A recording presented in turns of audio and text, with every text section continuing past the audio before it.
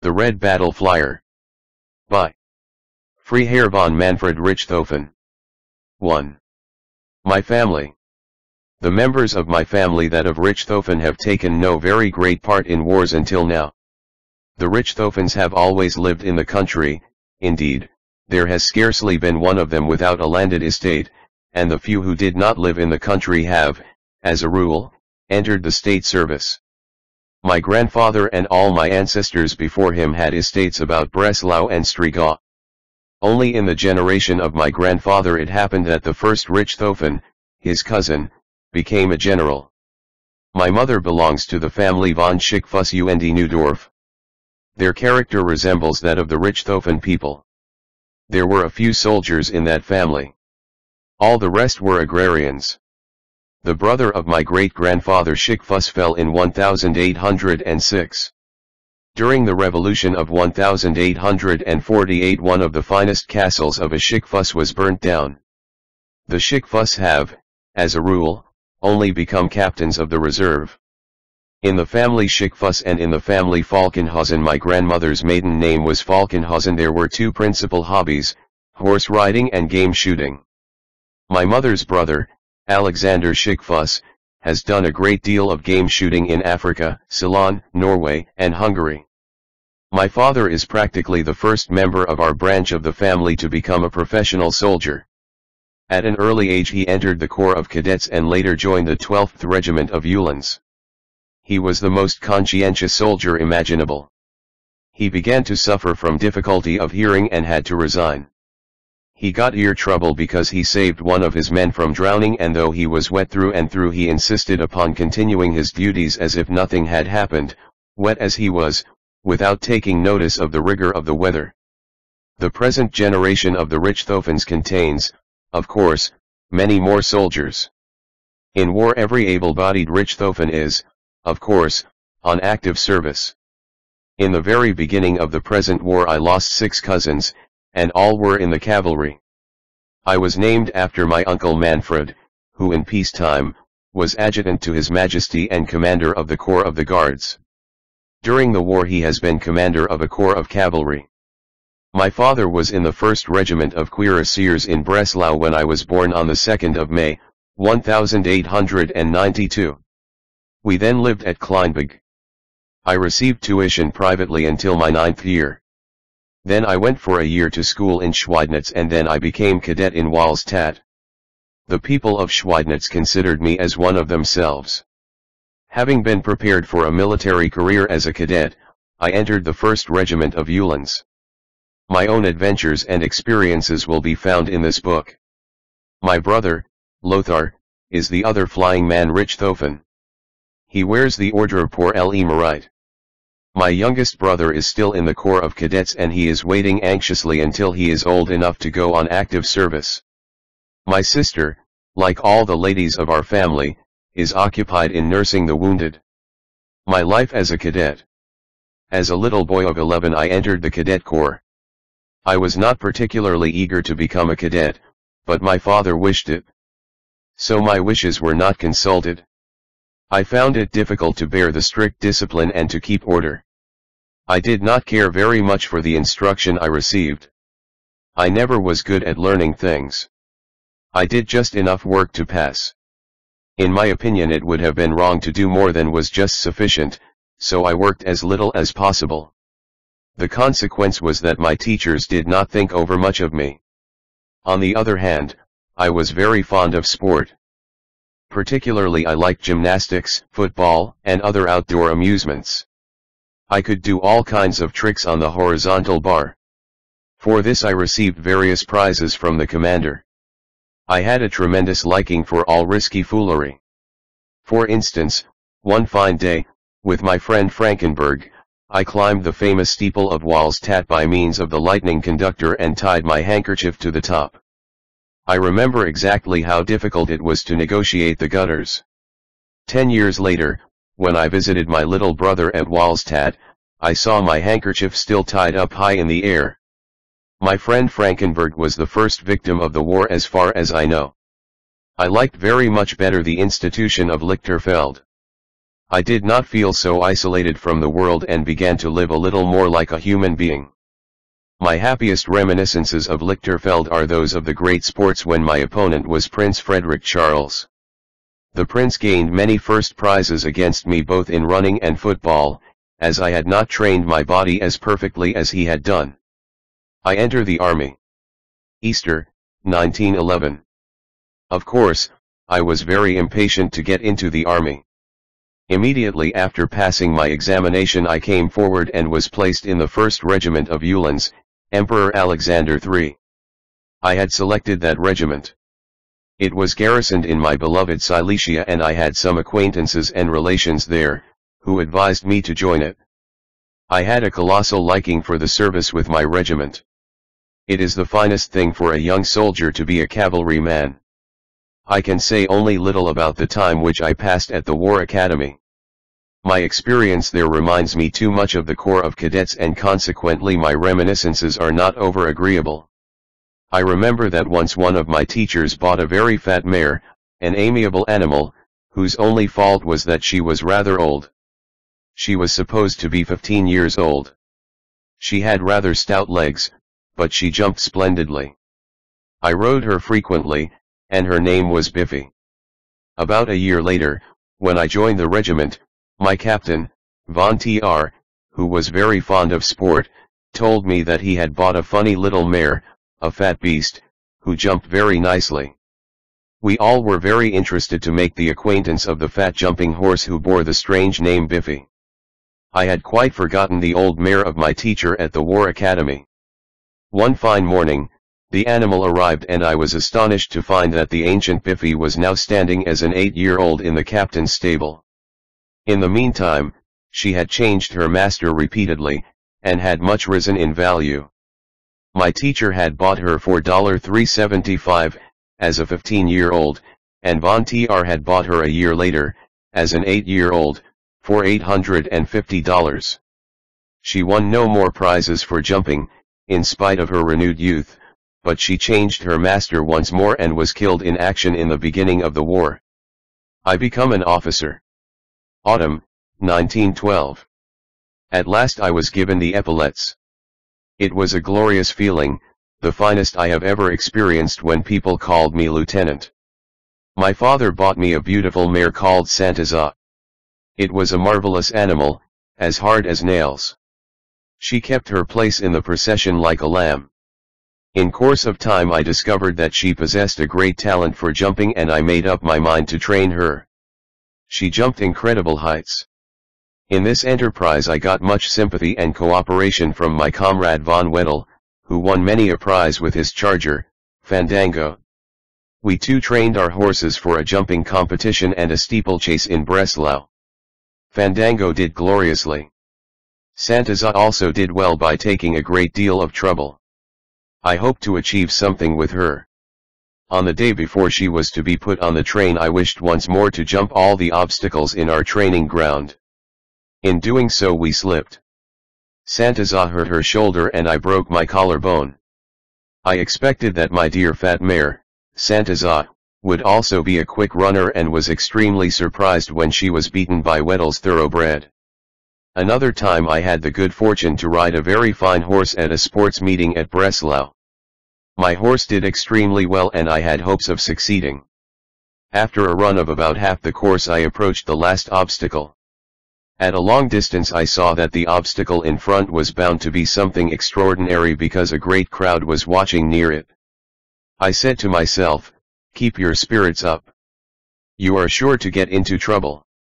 I approached the obstacle, going full speed. The people about waved to me and shouted that I should not go so fast, but I neither heard nor saw. My horse jumped over and on the other side there was a steep slope with the river Weistritz in front. Before I could say knife the horse, having jumped, fell with a gigantic leap into the river and horse and rider disappeared.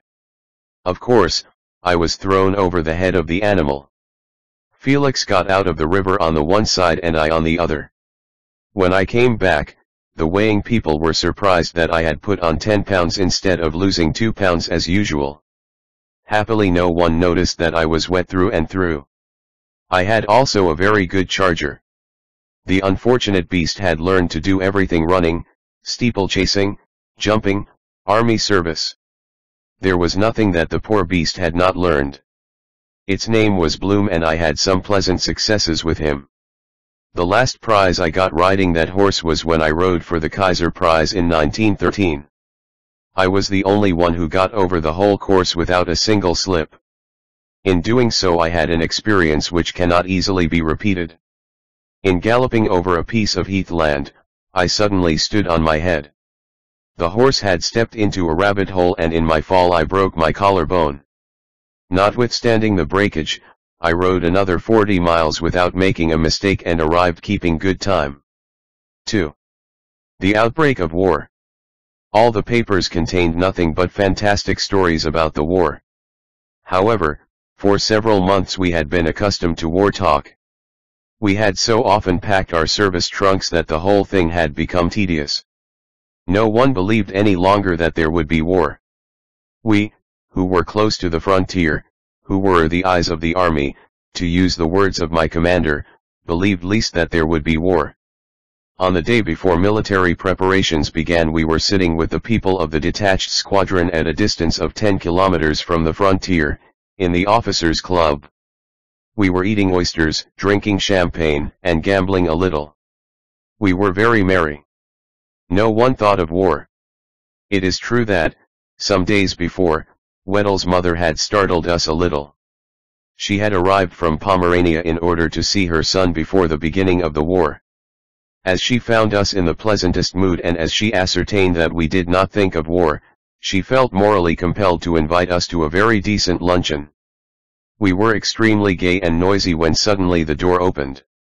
It disclosed Count Kospoth, the administrator of Ols. He looked like a ghost.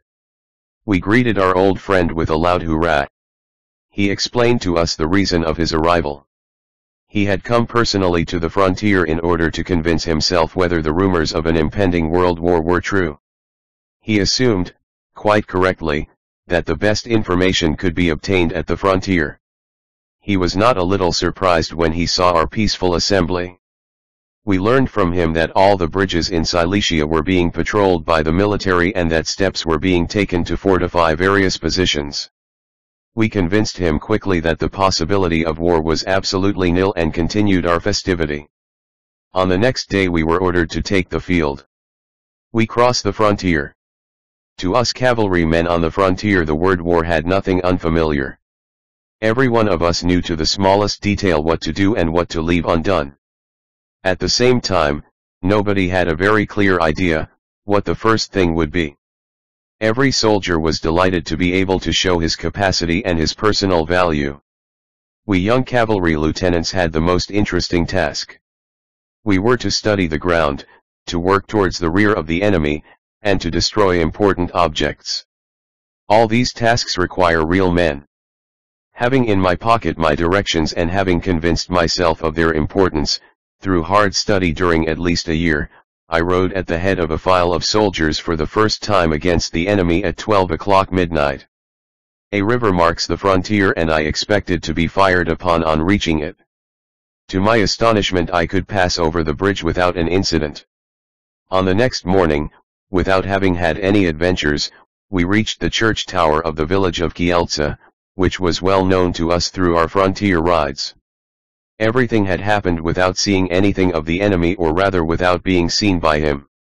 The question now was, what should I do in order not to be noticed by the villagers? My first idea was to lock up the Pope one. We fetched him from his house, to his great surprise. I locked him up among the bells in the church tower, took away the ladder and left him sitting up above. I assured him that he would be executed if the population should show any hostile inclinations. A sentinel placed on the tower observed the neighborhood. I had to send reports every day by dispatch riders. Very soon my small troop was converted entirely into dispatch riders and dissolved, so that I had at last, as the only one remaining, to bring in my own report. Up to the 5th night everything had been quiet. During that night the sentinel came suddenly rushing to the church tower near which the horses had been put. He called out, "The Cossacks are there." The night was as dark as pitch. It rained a little. No stars were visible. One couldn't see a yard ahead. As a precaution we had previously breached the wall around the churchyard. Through the breach we took the horses into the open. The darkness was so great that we were in perfect security after having advanced 50 yards. I myself went with the sentinel, carbine in hand, to the place where he pretended he had seen Cossacks. Gliding along the churchyard wall I came to the street. When I got there I experienced a queer feeling, for the street swarmed with Cossacks. I looked over the wall, behind which the rascals had put the horses. Most of them had lanterns, and they acted very uncautiously and were very loud. I estimated that there were from 20 to 30 of them. One had left his horse and gone to the Pope whom I had let off the day before. Immediately it flashed through my brain, of course we are betrayed. Therefore, we had to be doubly careful. I could not risk a fight because I could not dispose of more than 2 carbines. Therefore, I resolved to play at robber and police. After having rested a few hours, our visitors rode away again. On the next day I thought it wise to change our quarters. On the 7th day I was again back in my garrison and everyone stared at me as if I were a ghost. The staring was not due to my unshaved face, but because there had been a rumor that Weddell and I had fallen at Kalish. The place where it had occurred, the time and all the circumstances of my death had been reported with such a wealth of detail that the report had spread throughout Silesia. My mother had already received visits of condolence. The only thing that had been omitted was an announcement of my death in the newspaper. An amusing incident happened about the same time. A veterinary surgeon had been ordered to take 10 Uhlans and to requisition horses on a farm. The farm was situated about 2 miles from the road. He came back full of excitement and reported to us. I was riding over a stubble field, the field where the scarecrows are, when I suddenly saw hostile infantry at a distance. Without a moment's hesitation I drew my sword and ordered the Uhlans to attack them with their lances. The men were delighted and at the fastest gallop they rushed across the field. When we came near the enemy I discovered that the hostile infantry consisted of some deer which were grazing in a nearby meadow. At that distance I had mistaken them for soldiers, owing to my short-sightedness. For a long time that dear gentleman had to suffer the pleasantries of the rest of us because of his bold attack. To France. We were ordered to take the train in my garrison town. No one had any idea in what direction we were to go. There were many rumors but most of the talk was very wild. However, in this present case, we had the right idea, westward. A second-class compartment had been given to 4 of us. We had to take in provisions for a long railway journey. Liquid refreshments, of course, were not lacking. However, already on the first day we discovered that a second-class compartment is altogether too narrow for 4 warlike youths. Therefore, we resolved to distribute ourselves. I arranged part of a luggage car and converted it into a bed drawing room, to my great advantage. I had light, air, and plenty of space. I procured straw at one of the stations and put a tent cloth on top of it. In my improvised sleeping car I slept as well as I did in my 4-poster in Ostrowo. We traveled night and day, first through Silesia, and then through Saxony, going westward all the time. Apparently we were going in the direction of Metz. Even the train conductor did not know where he was going to. At every station, even at stations where we did not stop, there were huge crowds of men and women who bombarded us with cheers and flowers. The German nation had been seized by a wild war enthusiasm. That was evident. The Uhlans were particularly admired. The men in the train who had passed through the station before us had probably reported that we had met the enemy, and we had been at war only for a week. Besides, my regiment had been mentioned in the first official communiqué. The 1st Regiment of Uhlans and the 155th Regiment of Infantry had taken Kalisz. We were therefore celebrated as heroes and naturally felt like heroes. Wedel had found a Cossack sword which he showed to admiring girls. He made a great impression with it. Of course we asserted that blood was sticking to it, and we invented hair-raising tales about this peaceful sword of a police officer. We were very wild and merry until we were disembarked from the train at Bussendorf, near Diedenhofen. A short time before the train arrived we were held up in a long tunnel. It is uncomfortable enough to stop in a tunnel in peacetime, but to stop suddenly in war is still more uncomfortable. Some excited, high-spirited fellow wanted to play a joke and fired a shot. Before long there was general firing in the tunnel. It was surprising that no one was hurt. It has never been found out how the general shooting was brought about. At Bussendorf we had to get out of the train. The heat was so great that our horses almost collapsed. On the following day we marched unceasingly northward in the direction of Luxembourg. In the meantime, I had discovered that my brother had ridden in the same direction with a cavalry division a week before. I discovered his spoor once more, but I didn't see him until a year later. Arrived in Luxembourg, no one knew what were our relations with the people of that little state. When I saw a Luxembourg prisoner, he told me that he would complain about me to the German emperor if I did not set him free immediately. I thought there was reason in what he said. So I let him go. We passed through the town of Luxembourg and through Esch, and we approached the first fortified towns of Belgium. While advancing, our infantry, and indeed, our whole division, maneuvered exactly as in peacetime. All were extremely excited. It was a good thing that we had to act exactly as we had done at maneuvers, otherwise we should certainly have done some wild things. To the right and to the left of us, before and behind us, on every road, marched troops belonging to different army corps. One had the feeling that everything was in a great disorder. Suddenly, this unspeakable cuddle-muddle was dissolved and became a most wonderfully arranged evolution. I was entirely ignorant about the activities of our flying men, and I got tremendously excited whenever I saw an aviator.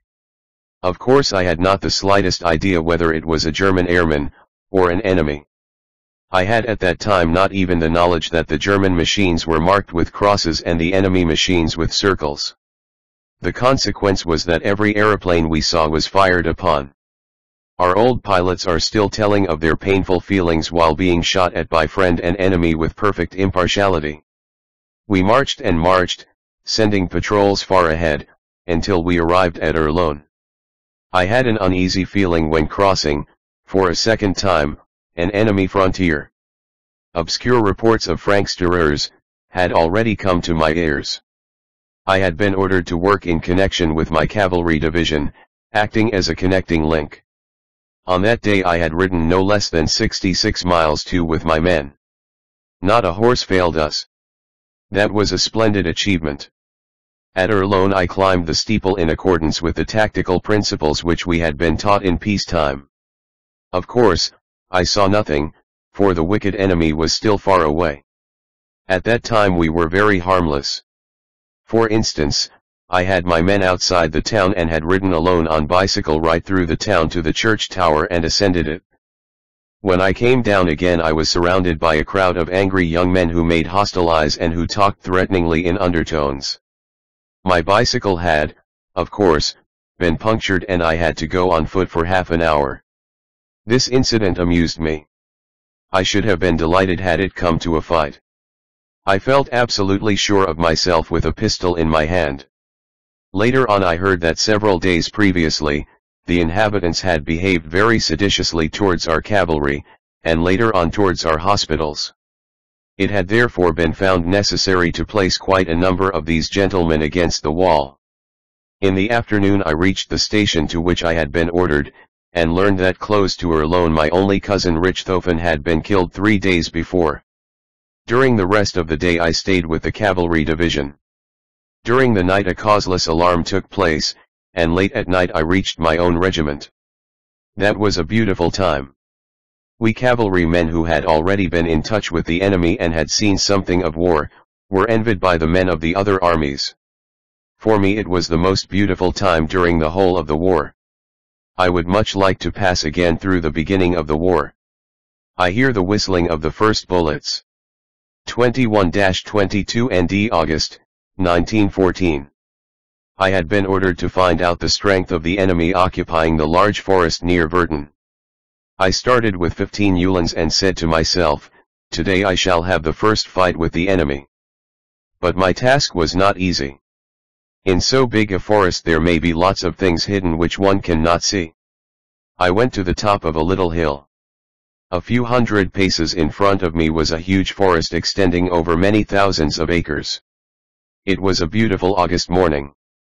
The forest seemed so peaceful and still that I almost forgot all my warlike ideas. We approached the margin of the forest. As we could not discover anything suspicious with our field glasses, we had to go near and find out whether we should be fired upon. The men in front were swallowed up by a forest lane. I followed, and at my side was one of my best Uhlans. At the entrance to the forest was a lonely forester's cottage. We rode past it. The soil indicated that a short time previously considerable numbers of hostile cavalry must have passed. I stopped my men, encouraged them by addressing a few words to them, and felt sure that I could absolutely rely upon every one of my soldiers. Of course no one thought of anything except of attacking the enemy. It lies in the instinct of every German to rush at the enemy wherever he meets him, particularly if he meets hostile cavalry. In my mind's eye I saw myself at the head of my little troop sabering a hostile squadron, and was quite intoxicated with joyful expectation. The eyes of my Uhlans sparkled. Thus we followed the spoor at a rapid trot. After a sharp ride of an hour through the most beautiful mountain dale, the wood became thinner. We approached the exit. I felt convinced that there we should meet the enemy. Therefore, caution. To the right of our narrow path was a steep rocky wall many yards high. To the left, was a narrow rivulet, and at the further side a meadow, 50 yards wide, surrounded by barbed wire. Suddenly, the trace of horses' hoofs disappeared over a bridge into the bushes. My leading men stopped because the exit from the forest was blocked by a barricade. Immediately I recognized that I had fallen into a trap. I saw a movement among the bushes behind the meadow at my left and noticed dismounted hostile cavalry. I estimated that there were fully 100 rifles. In that direction nothing could be done. My path right ahead was cut by the barricade. To the right were steep rocks. To the left the barbed wire surrounded the meadow and prevented me attacking as I had intended. Nothing was to be done except to go back. I knew that my dear Uhlans would be willing to do everything except to run away from the enemy. That spoiled our fun, for a second later we heard the first shot, which was followed by very intensive rifle fire from the wood. The distance was from 50 to 100 yards. I had told my men that they should join me immediately when they saw me lifting up my hand. I felt sure we had to go back. So I lifted my arm and beckoned my men to follow. Possibly, they misunderstood my gesture. The cavalrymen who were following me believed me in danger, and they came rushing along at a great speed to help me to get away. As we were on a narrow forest path, one can imagine the confusion which followed. The horses of the two men ahead rushed away in a panic because the noise of every shot was increased tenfold by the narrowness of the hollow way. The last I saw of them was as they leaped the barricade. I never heard anything of them again. They were no doubt made prisoners. I myself turned my horse and gave him the spurs, probably for the first time during his life. I had the greatest difficulty to make the Uhlans who rushed towards me understand that they should not advance any further, that we were to turn round and get away. My orderly rode at my side. Suddenly his horse was hit and fell. I jumped over them and horses were rolling all around me. In short, it was a wild disorder. The last I saw of my servant, he was lying under his horse, apparently not wounded, but pinned down by the weight of the animal. The enemy had beautifully surprised us. He had probably observed us from the very beginning and had intended to trap us and to catch us unawares, as is the character of the French. I was delighted when, 2 days later, I saw my servant standing before me. He wore only one boot, for he had left the other one under the body of his horse. He told me how he had escaped. At least 2 squadrons of French cuirassiers had issued from the forest in order to plunder the fallen horses and the brave Uhlans. Not being wounded, he had jumped up, climbed the rocks and had fallen down exhausted among the bushes. About 2 hours later, when the enemy had again hidden himself, he had continued his flight. So he had joined me after some days, but he could tell me little about the fate of his comrades who had been left behind. A ride with Lone. The Battle of Verdun was proceeding. My comrade Lone and I had once more to ascertain what had become of the enemy. We rode after the enemy during the whole of the day, reached him at last and were able to write a very decent report. In the evening, the great question was, shall we go on riding throughout the night in order to join our troops, or shall we economize our strength and take a rest so that we shall be fresh the next day? The splendid thing about cavalrymen on patrol is that they are given complete liberty of action. We resolved to pass the night near the enemy and to ride on the next morning. According to our strategical notions, the enemy was retiring and we were following him. Consequently, we could pass the night with fair security. Not far from the enemy there was a wonderful monastery with large stables. So both Lone and I had quarters for ourselves and our men.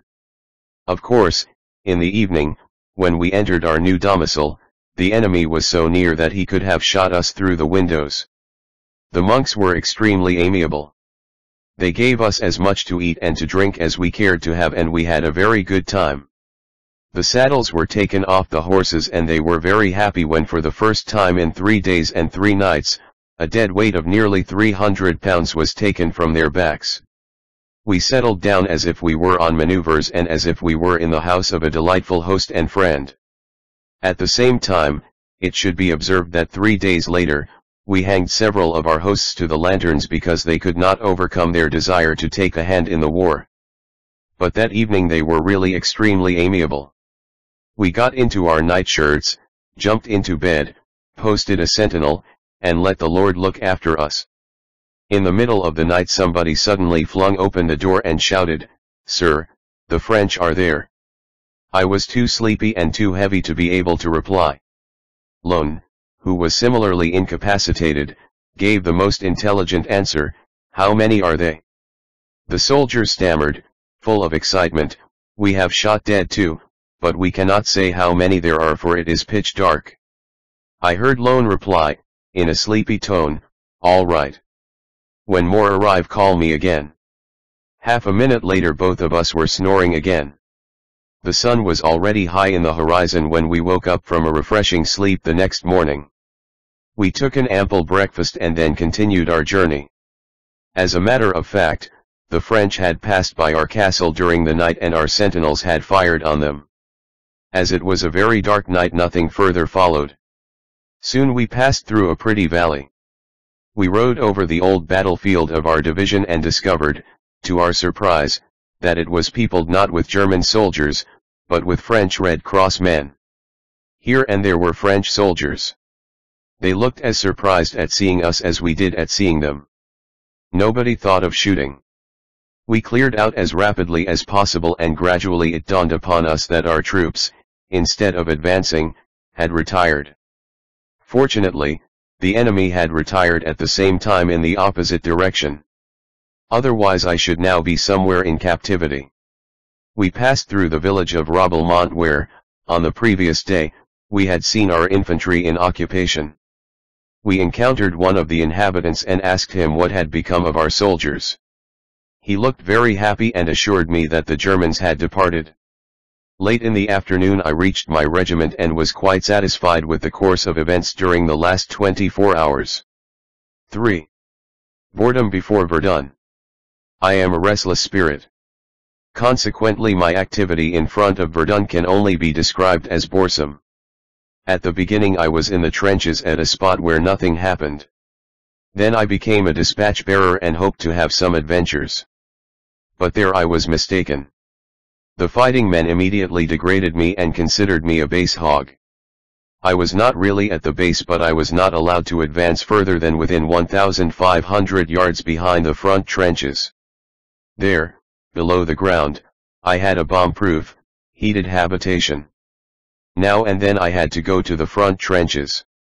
That meant great physical exertion, for one had to trudge uphill and downhill, crisscross, through an unending number of trenches and mire holes until at last one arrived at a place where men were firing. After having paid a short visit to the fighting men, my position seemed to me a very stupid one. At that time the digging business was beginning. It had not yet become clear to us what it means to dig approaches and endless trenches. Of course, we knew the names of the various ditches and holes through the lessons which we had received at the War Academy. However, the digging was considered to be the business of the military engineers. Other troops were supposed not to take a hand in it.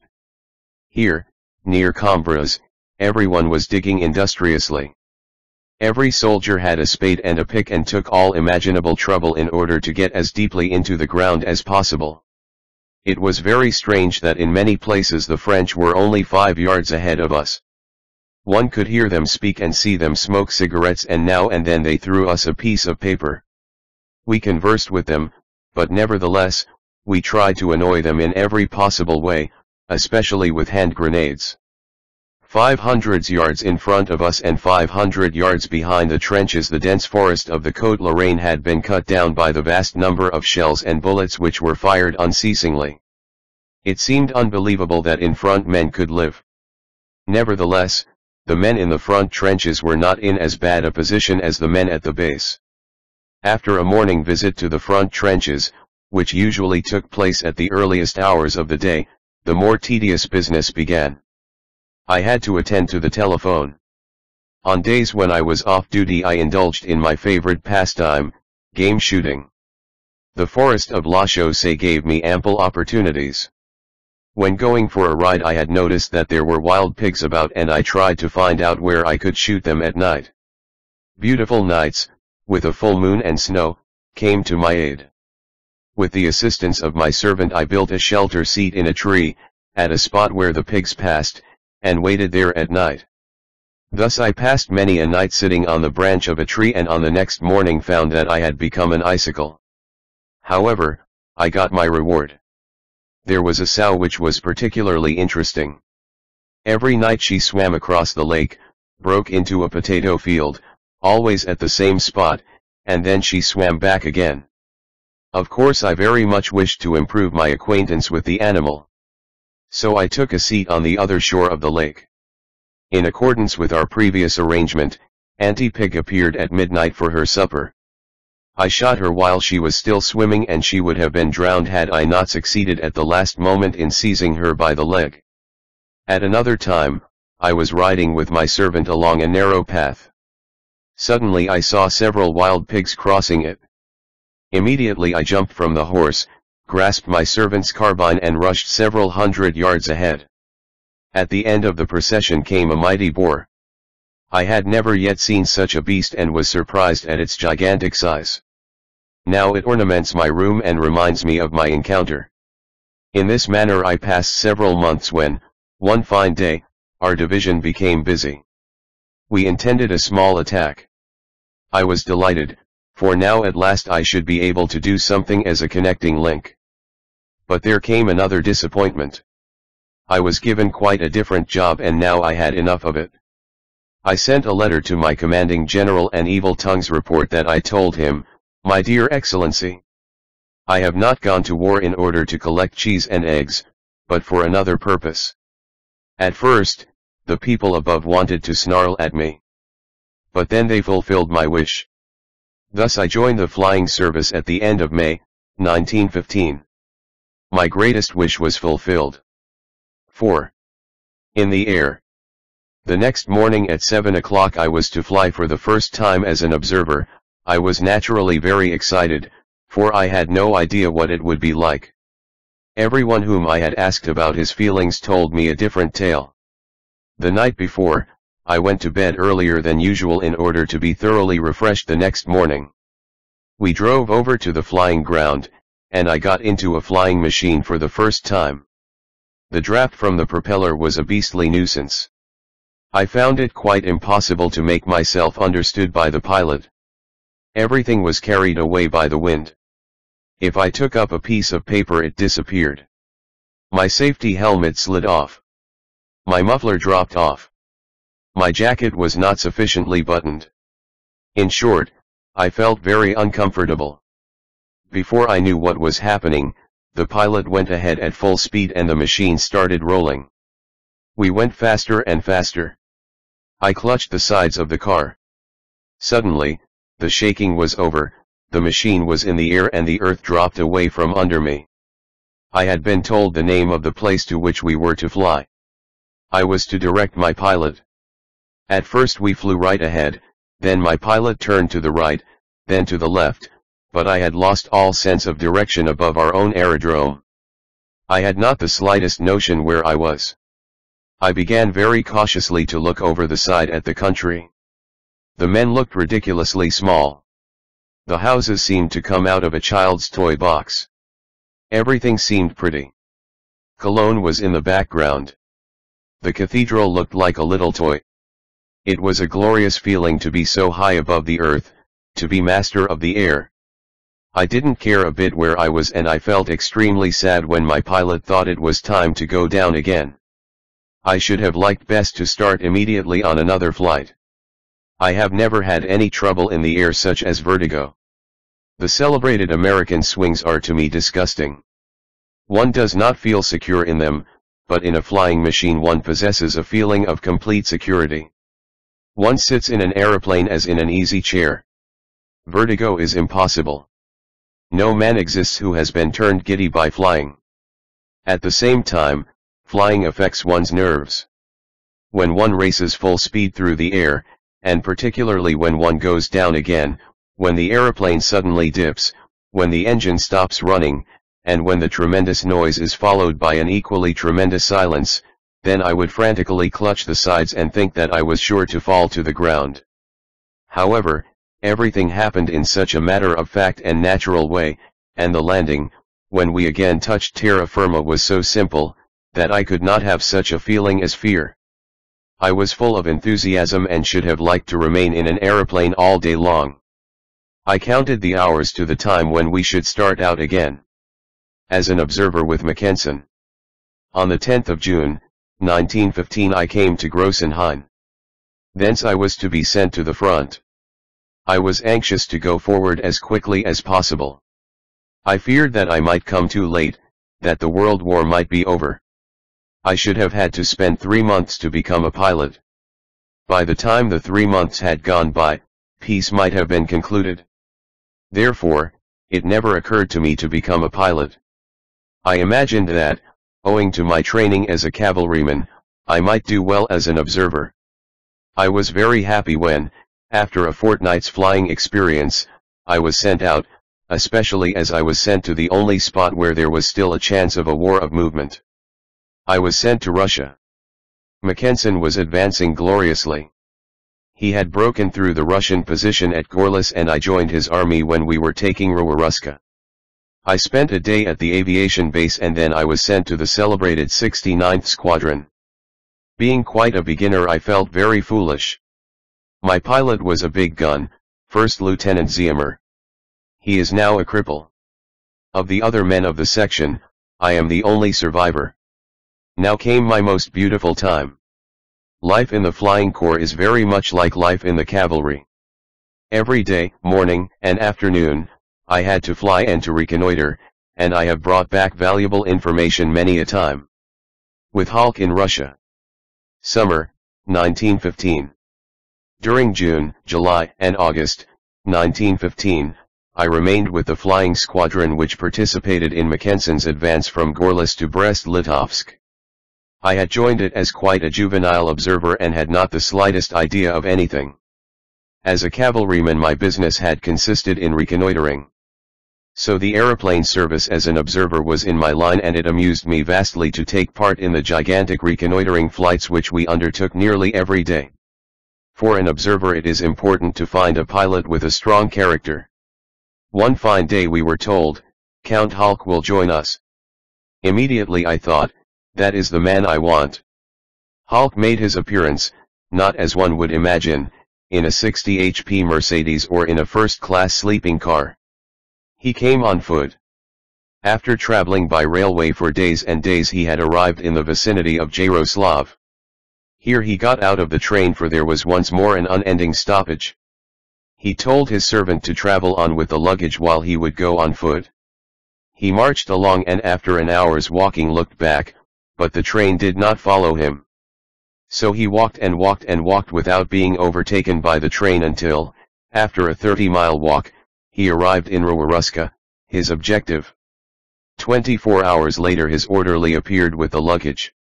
His 30-mile walk proved no difficulty to that sportsman. His body was so well trained that he did not feel the tramp he had undertaken. Count Hulk was not only a sportsman on land. Flying also was to him a sport which gave him the greatest pleasure. He was a pilot of rare talent and particularity, and that is, after all, the principal thing. He towered head and shoulders above the enemy. We went on many a beautiful reconnoitering flight, I do not know how far into Russia. Although Hulk was so young I had never a feeling of insecurity with him. On the contrary, he was always a support to me in critical moments. When I looked around and saw his determined face I had always twice as much courage as I had had before. My last flight with him nearly led to trouble. We had not had definite orders to fly. The glorious thing in the flying service is that one feels that one is a perfectly free man and one's own master as soon as one is up in the air. Photo of a line of German planes, the famous Richthofen circus. We had to change our flying base and we were not quite certain in which meadow we were to land. In order not to expose our machine to too much risk in landing, we flew in the direction of Brest-Litovsk. The Russians were retiring everywhere. The whole countryside was burning. It was a terribly beautiful picture. We intended to ascertain the direction of the enemy columns, and in doing so flew over the burning town of Wixnice. A gigantic smoke cloud, which went up to about 6,000 feet, prevented us continuing our flight because we flew at an altitude of only 4,500 feet in order to see better. For a moment Hulk reflected. I asked him what he intended to do and advised him to fly around the smoke cloud, which would have involved a roundabout way of 5 minutes. Hulk did not intend to do this. On the contrary. The greater the danger was, the more the thing attracted him. Therefore straight through. I enjoyed it, too, to be together with such a daring fellow. Our venturesomeness nearly cost us dear. As soon as the tail end of the machine had disappeared in the smoke, the aeroplane began to reel. I could not see a thing, for the smoke made my eyes water. The air was much warmer and beneath me I saw nothing but a huge sea of fire. Suddenly the machine lost its balance and fell, turning round and round. I managed to grasp a stay and hung onto it. Otherwise I should have been thrown out of the machine. The first thing I did was to look at Hulk, and immediately I regained my courage, for his face showed an iron confidence. The only thought which I had was, it is stupid, after all, to die so unnecessarily a hero's death. Later on, I asked Hulk what had been his thoughts at the moment. He told me he had never experienced so unpleasant a feeling. We fell down to an altitude of 1,500 feet above the burning town. Either through the skill of my pilot or by a higher will, perhaps by both, we suddenly dropped out of the smoke cloud. Our good albatross found itself again and once more flew straight ahead as if nothing had happened. We had now had enough of it, and instead of going to a new base intended to return to our old quarter as quickly as possible. After all, we were still above the Russians and only at an altitude of 1,500 feet. 5 minutes later I heard Hulk, behind me, exclaiming, "The motor is giving out." I must add that Hulk had not as much knowledge of motors as he had of horseflesh, and I had not the slightest idea of mechanics. The only thing which I knew was that we should have to land among the Russians if the motor went on strike. So one peril had followed the other. I convinced myself that the Russians beneath us were still marching with energy. I could see them quite clearly from our low altitude. Besides, it was not necessary to look, for the Russians shot at us with machine guns with the utmost diligence. The firing sounded like chestnuts roasting near a fire. Presently the motor stopped running altogether, for it had been hit. So we went lower and lower. We just managed to glide over a forest and landed at last in an abandoned artillery position which, the evening before, had still been occupied by Russians, as I had reported. I told Hulk my impressions. We jumped out of our box and tried to rush into the forest nearby, where we might have defended ourselves. I had with me a pistol and 6 cartridges. Hulk had nothing. When we had reached the wood we stopped and I saw with my glasses that a soldier was running towards our aeroplane. I was horrified to see that he wore not a spiked helmet but a cap. So I felt sure that it was a Russian. When the man came nearer Hulk shouted with joy, for he was a grenadier of the Prussian Guards. Our troops had once more stormed the position at the break of day and had broken through into the enemy batteries. On that occasion Hulk lost his little favorite, his doggy. He took the little animal with him in every flight. The dog would lie always quietly on Hulk's fur in the fuselage. He was still with us when we were in the forest. Soon after, when we had talked with the guardsmen, German troops passed us. They were the staffs of the guards and Prince Eitel Friedrich with his adjutants and his orderly officers. The prince supplied us with horses so that we 2 cavalrymen were sitting once more on oat-driven motors. Unfortunately Doggy was lost while we were riding. Probably he followed other troops by mistake. Later in the evening we arrived in our old flying base on a cart. The machine was smashed. Russia Ostend, from the 2-seater to the twin-engined fighter. The German enterprise in Russia came gradually to a stop and suddenly I was transferred to a large battle plane at Ostend on the 21st of August, 1915. There I met an old acquaintance, friend Ziemer. Besides I was attracted by the tempting name large battle plane. 3. I had a very good time during this part of my service. I saw little of the war but my experiences were invaluable to me, for I passed my apprenticeship as a battle flyer. We flew a great deal, we had rarely a fight in the air and we had no successes. We had seized a hotel on the Ostend shore, and there we bathed every afternoon. Unfortunately the only frequenters of the watering place were soldiers. Wrapped up in our many-colored bathing gowns we sat on the terraces of Ostend and drank our coffee in the afternoon. One fine day we were sitting as usual on the shore drinking coffee. Suddenly we heard bugles. We were told that an English squadron was approaching. Of course we did not allow ourselves to be alarmed and to be disturbed, but continued drinking our coffee. Suddenly somebody called out, "There they are." Indeed we could see on the horizon, though not very distinctly, some smoking chimneys and later on could make out ships. Immediately we fetched our telescopes and observed them.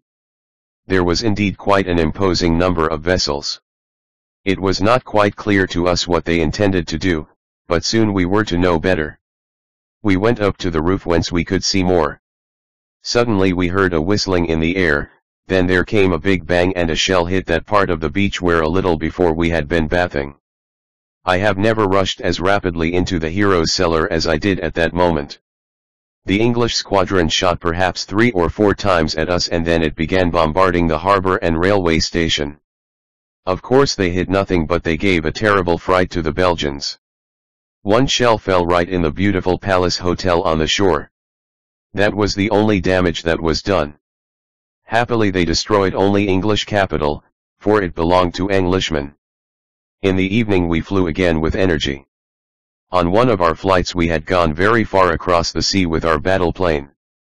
It had 2 motors and we were experimenting with a new steering gear which, we were told, would enable us to fly in a straight line with only a single motor working, for when we were fairly far out I saw beneath us, not on the water but below the surface, a ship.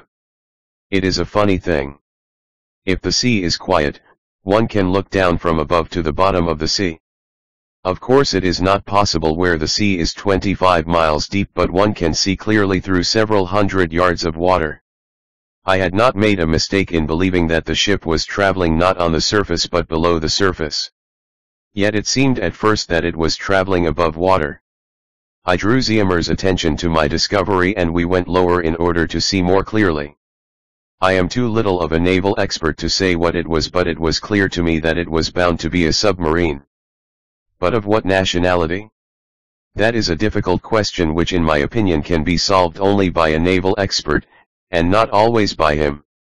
One can scarcely distinguish colors underwater and there is no flag. Besides, a submarine does not carry such things. We had with us a couple of bombs and I debated with myself whether I should throw them or not. The submarine had not seen us for it was partly submerged.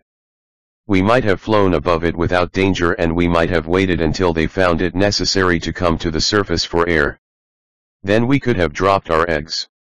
Herein lies, no doubt, a very critical point for our sister arm. When we had fooled around the apparition beneath us for quite a while, I suddenly noticed that the water was gradually disappearing from our cooling apparatus. I did not like that and I drew my colleague's attention to the fact. He pulled a long face and hastened to get home. However, we were approximately 12 miles from the shore and they had to be flown over. The motor began running more slowly and I was quietly preparing myself for a sudden cold immersion. But lo! And behold! We got through. Our giant apple barge 5 barged along with a single motor and the new steering apparatus and we reached the shore and managed to land in the harbor without any special difficulty. It is a good thing to be lucky. Had we not tried the new steering apparatus on that day, there would not have been any hope for us. We should certainly have been drowned. A drop of blood for the fatherland. I have never been really wounded. At the critical moment I have probably bent my head or pulled in my chest. Often I have been surprised that they did not hit me. Once a bullet went through both my fur-lined boots. Another time a bullet went through my muffler. Another time one went along my arm through the fur and the leather jacket, but I have never been touched. One fine day we started with our large battle plane in order to delight the English with our bombs.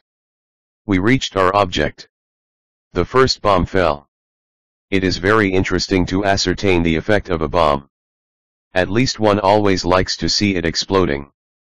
Unfortunately, my large battle plane, which was well qualified for carrying bombs, had a stupid peculiarity which prevented me from seeing the effect of a bomb throw, for immediately after the throw the machine came between my eye and the object and covered it completely with its planes. This always made me wild because one does not like to be deprived of one's amusement. If you hear a bang down below and see the delightful grayish-whitish cloud of the explosion in the neighborhood of the object aimed at, you are always very pleased. Therefore I waved to friend Ziemer that he should bend a little to the side. While waving to him I forgot that the infamous object on which I was traveling, my apple barge, had 2 propellers which turned to the right and left of my observer seat 6. I meant to show him where approximately the bomb had hit and bang. My finger was caught. I was somewhat surprised when I discovered that my little finger had been damaged. Ziemer did not notice anything. Having been hit on the hand, I did not care to throw any more bombs. I quickly got rid of the lot and we hurried home. My love for the large battle plane, which after all had not been very great, suffered seriously in consequence of my experience. I had to sit quiet for 7 days and was debarred from flying. Only my beauty was slightly damaged, but after all, I can say with pride that I also have been wounded in the war. My first fight in the air. 1st September, 1915. Ziemer and I were very anxious to have a fight in the air. Of course we flew our large battle plane. The title of our barge alone gave us so much courage that we thought it impossible for any opponent to escape us. We flew every day from 5 to 6 hours without ever seeing an Englishman. I became quite discouraged, but one fine morning we again went out to hunt. Suddenly I discovered a Farman aeroplane which was reconnoitering without taking notice of us. My heart beat furiously when Ziemer flew towards it. I was curious to see what was going to happen. I had never witnessed a fight in the air and had about as vague an idea of it as it was possible to have. Before I knew what was happening, both the Englishman and I rushed by one another. I had fired 4 shots at most while the Englishman was suddenly in our rear firing into us like anything. I must say I never had any sense of danger because I had no idea how the final result of such a fight would come about. We turned and turned around one another until at last, to our great surprise, the Englishman turned away from us and flew off. I was greatly disappointed, and so was my pilot. Both of us were in very bad spirits when we reached home. He reproached me for having shot badly, and I reproached him for not having enabled me to shoot well. In short, our aeroplanic relations, which previously had been faultless, suffered severely. We looked at our machine and discovered that it had received quite a respectable number of hits. On the same day we went on the chase for a second time, but again we had no success. I felt very sad. I had imagined that things would be very different in a battle squadron. I had always believed that one shot would cause the enemy to fall, but soon I became convinced that a flying machine can stand a great deal of punishment. Finally I felt assured that I should never bring down a hostile aeroplane, however much shooting I did. We did not lack courage. Ziemer was a wonderful flyer and I was quite a good shot. We stood before a riddle. We were not the only ones to be puzzled. Many are nowadays in the same position in which we were then. After all, the flying business must really be thoroughly understood. In the Champagne battle. Our pleasant days at Ostend were soon past, for the Champagne battle began and we flew to the front in order to take part in it in our large battle plane. Soon we discovered that our packing K-7 was a capacious aeroplane, but that it could never be turned into a good battle plane. I flew once with Ostroth, who had a smaller flyer than the Apple barge. About 3 miles behind the front we encountered a Farman 2-seater. He allowed us to approach him, and for the first time in my life I saw an aerial opponent from quite close by. Ostroth flew with great skill side by side with the enemy so that I could easily fire at him.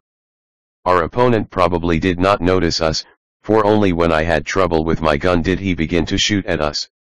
When I had exhausted my supply of 100 bullets, I thought I could not trust my eyes when I suddenly noticed that my opponent was going down in curious spirals. I followed him with my eyes and tapped Ostroth's head to draw his attention. Our opponent fell and dropped at last into a large crater. There he was, his machine standing on its head, the tail pointing towards the sky. According to the map he had fallen 3 miles behind the front. We had therefore brought him down on enemy ground 8, otherwise I should have won more victory to my credit. I was very proud of my success. After all, the chief thing is to bring a fellow down. It does not matter at all whether one is credited for it or not. How I met Boelk. Friend Ziemer got a Fokker monoplane. Therefore I had to sail through the world alone. The Champagne battle was raging. The French flying men were coming to the fore. We were to be combined in a battle squadron and took train on the 1st of October, 1915.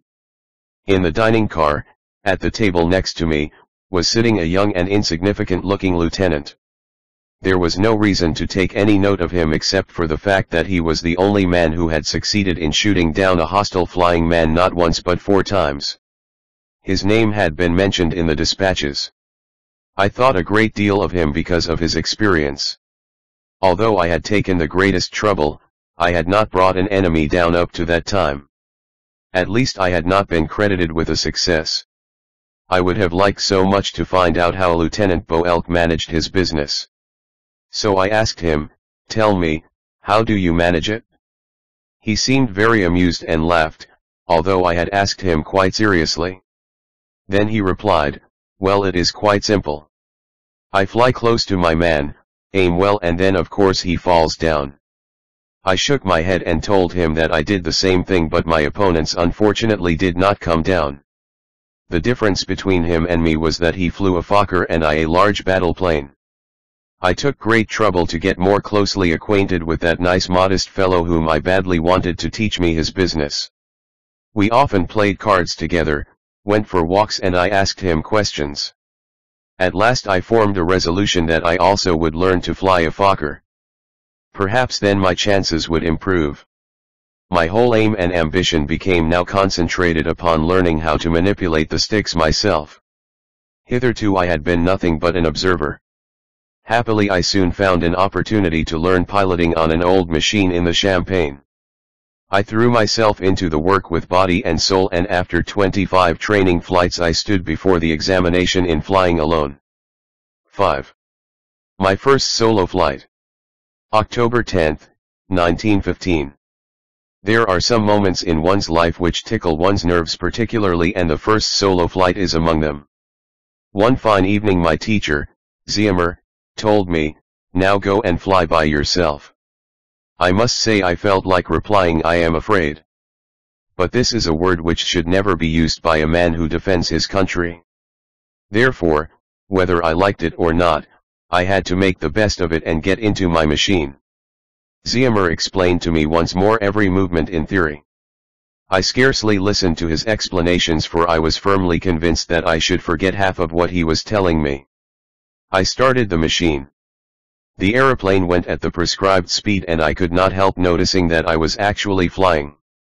After all, I did not feel timorous but rather elated. I did not care for anything. I should not have been frightened no matter what happened.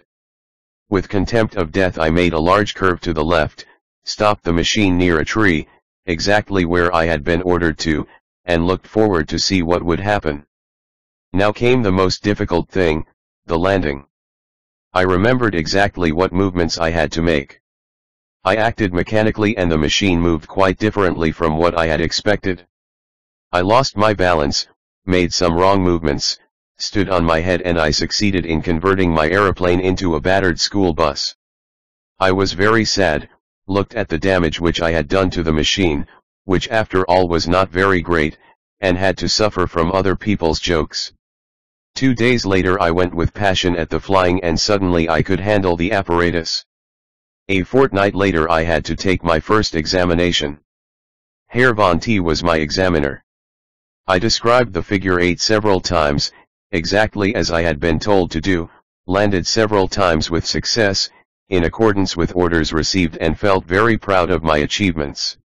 However, to my great surprise I was told that I had not passed. There was nothing to be done but to try once more to pass the initial examination. My training time at Dobritz. In order to pass my examinations I had to go to Berlin. I made use of the opportunity to go to Berlin as observer in a giant plane 9. I was ordered to go by aeroplane to Dobritz near Berlin on the 15th of November, 1915. In the beginning I took a great interest in the giant plane. But funnily enough the gigantic machine made it clear to me that only the smallest aeroplane would be of any use for me in battle. A big aerial barge is too clumsy for fighting. Agility is needed, and, after all, fighting is my business. The difference between a large battle plane and a giant plane is that a giant plane is considerably larger than a large battle plane, and that it is more suitable for use as a bomb carrier than as a fighter. I went through my examinations in Dobritz together with a dear fellow, First Lieutenant von Linker. We got on very well with one another, had the same inclinations and the same ideas as to our future activity. Our aim was to fly Fokkers and to be included in a battle squadron on the Western Front. A year later we succeeded in working together for a short time.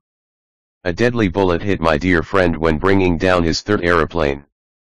We passed many merry hours in Dobritz. One of the things which we had to do was to land in strange quarters. I used the opportunity to combine the necessary with the agreeable. My favorable landing place outside of our aerodrome was the Buchow estate, where I was well known. I was there invited to shoot wild pigs. The matter could be combined only with difficulty with the service, for on fine evenings I wished both to fly and to shoot pigs. So I arranged for a place of landing in the neighborhood of Buchow whence I could easily reach my friends. I took with me a second pilot, who served as an observer, and sent him back in the evening. During the night I shot pigs, and on the next morning was fetched by my pilot. If I had not been fetched with the aeroplane I should have been in a hole, for I should have had to march on foot a distance of about 6 miles. So I required a man who would fetch me in any weather. It is not easy to find a man who will fetch you under any circumstances. Once, when I had passed the night trying to shoot pigs, a tremendous snowfall set in. One could not see 50 yards ahead. My pilot was to fetch me at 8 sharp. I hoped that for once he would not come. But suddenly I heard a humming noise, one could not see a thing, and 5 minutes later my beloved bird was squatting before me on the ground. Unfortunately some of his bones had got bent. I become a pilot. On Christmas Day, 1915, I passed my third examination. In connection with it I flew to Schwerin, where the Fokker works are situated, and had a look at them. As observer I took with me my mechanic, and from Schwerin I flew with him to Breslau, from Breslau to Schweidnitz, from thence to Lubin, and then returned to Berlin. During my tour I landed in lots of different places in between, visiting relatives and friends. Being a trained observer, I did not find it difficult to find my way. In March, 1916, I joined the 2nd Battle Squadron before Verdun and learned air fighting as a pilot. I learned how to handle a fighting aeroplane. I flew then a 2-seater. In the official communiqué of the 26th of April, 1916, I am referred to for the first time, although my name is not mentioned. Only my deeds appear in it. I had built into my machine a machine gun, which I had arranged very much in the way in which it is done in the Nieuport machines 10. I was very proud of my idea. People laughed at the way I had fitted it up because the whole thing looked very primitive. Of course I swore by my new arrangement, and very soon I had an opportunity of ascertaining its practical value. I encountered a hostile Nieuport machine which was apparently guided by a man who also was a beginner, for he acted extremely foolishly. When I flew towards him he ran away. Apparently he had trouble with his gun. I had no idea of fighting him but thought, what will happen if I now start shooting? I flew after him, approached him as closely as possible, and then began firing a short series of well-aimed shots with my machine gun. The Nieuport reared up in the air and turned over and over. At first both my observer and I believed that this was one of the numerous tricks which French flyers habitually indulge in. However, his tricks did not cease. Turning over and over, the machine went lower and lower. At last my observer patted me on the head and called out to me, "I congratulate you. He is falling." As a matter of fact he fell into a forest behind Fort Douaumont and disappeared among the trees. It became clear to me that I had shot him down, but on the other side of the front. I flew home and reported merely, "I had an aerial fight and have shot down a Nieuport." The next day I read of my action in the official communiqué. Of course I was very proud of my success, but that Nieuport does not figure among the 52 aeroplanes which I have brought down 11. The communiqué of the 26th of April stated, 2 hostile flying machines have been shot down by aerial fighting above Fleury, south and west of Douaumont. Halk's death. 30th of April, 1916, as a young pilot I once flew over Fort Douaumont at a moment when it was exposed to a violent drum fire. I noticed that a German Fokker was attacking 3 Caudetron machines. It was my misfortune that a strong west wind was blowing. That was not favorable to me. The Fokker was driven over the town of Verdun in the course of the fight. I drew the attention of my observer to the struggle. He thought that the German fighting man must be a very smart fellow. We wondered whether it could be Boelk and intended to inquire when we came down. Suddenly, I saw to my horror that the German machine, which previously had attacked, had fallen back upon the defensive. The strength of the French fighting men had been increased to at least 10, and their combined assaults forced the German machine to go lower and lower. I could not fly to the Germans' aid. I was too far away from the battle. Besides, my heavy machine could not overcome the strong wind against me. The Fokker fought with despair. His opponents had rushed him down to an altitude of only about 1,800 feet. Suddenly, he was once more attacked by his opponents and he disappeared, plunging into a small cloud. I breathed more easily, for in my opinion the cloud had saved him. When I arrived at the aerodrome, I reported what I had seen and was told that the Fokker man was Count Halk, my old comrade in the Eastern Theater of War. Count Halk had dropped straight down, shot through the head. His death deeply affected me, for he was my model. I tried to imitate his energy, and he was a man among men also as a character. 6. I fly in a thunderstorm. Our activity before Verdun was disturbed in the summer of 1916 by frequent thunderstorms. Nothing is more disagreeable for flying men than to have to go through a thunderstorm. In the Battle of the Somme, a whole English flying squadron came down behind our lines and became prisoners of war because they had been surprised by a thunderstorm. 12. I had never yet made an attempt to get through thunderclouds, but I could not suppress my desire to make the experiment. During the whole day thunder was in the air. From my base at Mont I had flown over to the fortress of Metz, nearby, in order to look after various things. During my return journey I had an adventure. I was at the aerodrome of Metz and intended to return to my own quarters. When I pulled my machine out of the hangar, the first signs of an approaching thunderstorm became noticeable. Clouds which looked like a gigantic pitch-black wall approached from the north. Old experienced pilots urged me not to fly.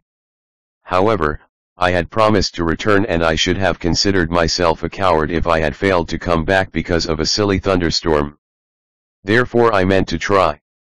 When I started, the rain began falling. I had to throw away my goggles, otherwise I should not have seen anything. The trouble was that I had to travel over the mountains of the Moselle where the thunderstorm was just raging. I said to myself that probably I should be lucky and get through, and rapidly approached the black cloud which reached down to the earth. I flew at the lowest possible altitude. I was compelled absolutely to leap over houses and trees with my machine. Very soon I knew no longer where I was. The gale seized my machine as if it were a piece of paper and drove it along. My heart sank within me. I could not land among the hills. I was compelled to go on. I was surrounded by an inky blackness. Beneath me the trees bent down in the gale. Suddenly I saw right in front of me a wooded height. I could not avoid it. My albatros managed to take it. I was able to fly only in a straight line. Therefore I had to take every obstacle that I encountered. My flight became a jumping competition purely and simply. I had to jump over trees, villages, spires, and steeples, for I had to keep within a few yards of the ground, otherwise I should have seen nothing at all. The lightning was playing around me. At that time I did not yet know that lightning cannot touch flying machines. I felt certain of my death, for it seemed to me inevitable that the gale would throw me at any moment into a village or a forest. Had the motor stopped working I should have been done for. Suddenly I saw that on the horizon the darkness had become less thick. Over there the thunderstorm had passed. I would be saved if I were able to get so far. Concentrating all my energy I steered towards the light. Suddenly I got out of the thundercloud. The rain was still falling in torrents. Still, I felt saved. In pouring rain I landed at my aerodrome. Everyone was waiting for me, for Metz had reported my start and had told them that I had been swallowed up by a thundercloud. I shall never again fly through a thunderstorm unless the fatherland should demand this. Now, when I look back, I realize that it was all very beautiful. Notwithstanding the danger during my flight, I experienced glorious moments which I would not care to have missed. My first time in a Fokker. From the beginning of my career as a pilot I had only a single ambition, the ambition to fly in a single-seater battle plane. After worrying my commander for a long time I at last obtained permission to mount a Fokker. The revolving motor was a novelty to me. Besides, it was a strange feeling to be quite alone during the flight. The Fokker belonged jointly to a friend of mine who has died long ago and to myself. I flew in the morning and he in the afternoon.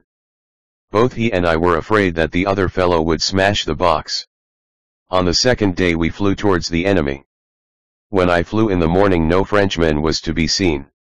In the afternoon it was his turn. He started but did not return. There was no news from him. Late in the evening the infantry reported an aerial battle between a Nieuport and a German Fokker, in the course of which the German machine had apparently landed at the Mort Homme.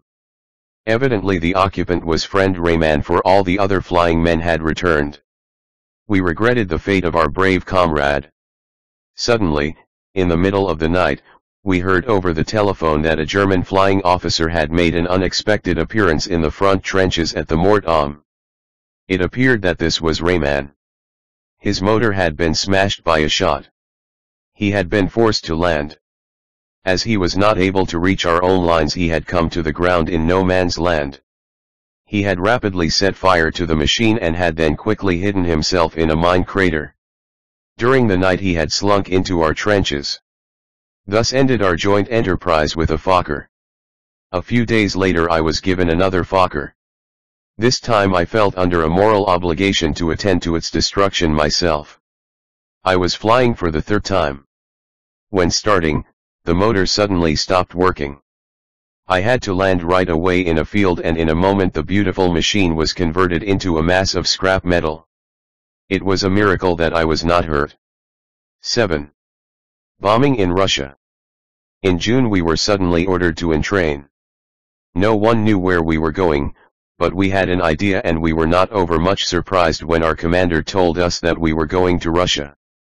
We had traveled through the whole of Germany with our perambulating hotel, which consisted of dining and sleeping cars, and arrived at last at Kovel. There we remained in our railway cars. There are many advantages in dwelling in a train. One is always ready to travel on and need not change one's quarters. 13. In the heat of the Russian summer a sleeping car is the most horrible instrument of martyrdom imaginable. Therefore, I agreed with some friends of mine, Gerstenberg and Sheila, to take quarters in the forest nearby. We erected a tent and lived like gypsies. We had a lovely time. In Russia our battle squadron did a great deal of bomb throwing. Our occupation consisted of annoying the Russians.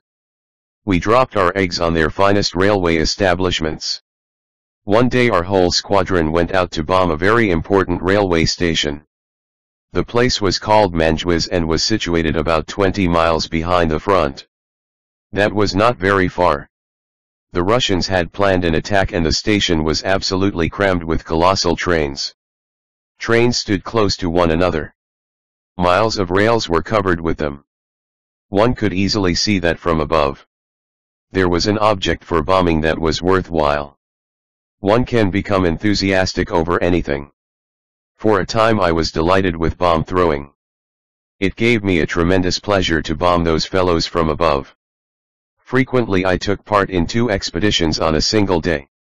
On the day mentioned our object was Manjwaz. Everything was ready. The aeroplanes were ready to start. Every pilot tried his motor, for it is a painful thing to be forced to land against one's will on the wrong side of the front line, especially in Russia. The Russians hated the flyers. If they caught a flying man they would certainly kill him. That is the only risk one ran in Russia, for the Russians had no aviators, or practically none. If a Russian flying man turned up he was sure to have bad luck and would be shot down. The anti-aircraft guns used by Russia were sometimes quite good, but they were too few in number. Compared with flying in the West, flying in the East is absolutely a holiday. The aeroplanes rolled heavily to the starting point. They carried bombs to the very limit of their capacity. Sometimes I dragged 300 pounds of bombs with a normal C machine 14. Besides, I had with me a very heavy observer who apparently had not suffered in any way from the food scarcity. 15. I had also with me a couple of machine guns. I was never able to make proper use of them in Russia. It is a pity that my collection of trophies contains not a single Russian. Flying with a heavy machine which is carrying a great dead weight is no fun, especially during the midday summer heat in Russia. The barges sway in a very disagreeable manner. Of course, heavily laden though they are, they do not fall down. The 150 HP motors prevent it. 16. At the same time it is no pleasant sensation to carry such a large quantity of explosives and benzene. At last we get into a quiet atmosphere. Now comes the enjoyment of bombing. It is splendid to be able to fly in a straight line and to have a definite object and definite orders. After having thrown one's bombs one has the feeling that he has achieved something, while frequently, after searching for an enemy to give battle to, one comes home with a sense of failure at not having brought a hostile machine to the ground. Then a man is apt to say to himself, "You have acted stupidly. It gave me a good deal of pleasure to throw bombs. After a while my observer learned how to fly perpendicularly over the objects to be bombed and to make use of the right moment for laying his egg with the assistance of his aiming telescope. The run to Manjuas is very pleasant and I have made it repeatedly. We passed over gigantic forests which were probably inhabited by elks and lynxes. But the villages looked miserable. The only substantial village in the whole neighborhood was Manjuas. It was surrounded by innumerable tents, and countless barracks had been run up near the railway station. We could not make out the Red Cross. Another flying squadron had visited the place before us. That could be told by the smoking houses and barracks. They had not done badly. The exit of the station had obviously been blocked by a lucky hit. The engine was still steaming.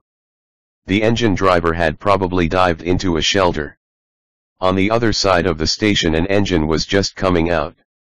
Of course I felt tempted to hit it. We flew towards the engine and dropped a bomb a few hundred yards in front of it. We had the desired result. The engine stopped. We turned and continued throwing bomb after bomb on the station, carefully taking aim through our aiming telescope. We had plenty of time for nobody interfered with us. It is true that an enemy aerodrome was in the neighborhood but there was no trace of hostile pilots. A few anti-aircraft guns were busy, but they shot not in our direction but in another one. We reserved a bomb hoping to make particularly good use of it on our way home. Suddenly we noticed an enemy flying machine starting from its hangar.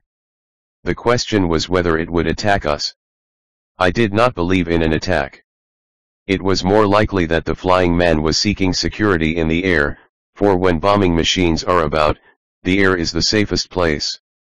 We went home by roundabout ways and looked for camps. It was particularly amusing to pepper the gentlemen down below with machine guns.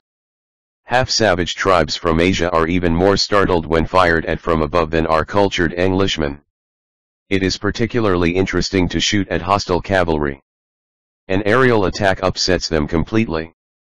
Suddenly the lot of them rush away in all directions of the compass. I should not like to be the commander of a squadron of Cossacks which has been fired at with machine guns from Aeroplane 17. By and by we could recognize the German lines. We had to dispose of our last bomb and we resolved to make a present of it to a Russian observation balloon, to the only observation balloon they possessed. We could quite comfortably descend to within a few hundred yards of the ground in order to attack it. At first the Russians began to haul it in very rapidly. When the bomb had been dropped the hauling stopped. I did not believe that I had hit it. I rather imagined that the Russians had left their chief in the air and had run away. At last we reached our front and our trenches and were surprised to find when we got home that we had been shot at from below. At least one of the planes had a hole in it. Another time and in the same neighborhood we were ordered to meet an attack of the Russians who intended to cross the river Stockade. We came to the danger spot laden with bombs and carrying a large number of cartridges for our machine guns. On arrival at the Stockade, we were surprised to see that hostile cavalry was already crossing. They were passing over a single bridge. Immediately it was clear to us that one might do a tremendous lot of harm to the enemy by hitting the bridge. Dense masses of men were crossing. We went as low as possible and could clearly see the hostile cavalry crossing by way of the bridge with great rapidity. The first bomb fell near the bridge. The second and third followed immediately. They created a tremendous disorder. The bridge had not been hit. Nevertheless traffic across it had completely ceased. Men and animals were rushing away in all directions. We had thrown only 3 bombs but the success had been excellent. Besides, a whole squadron of aeroplanes was following us. Lastly, we could do other things.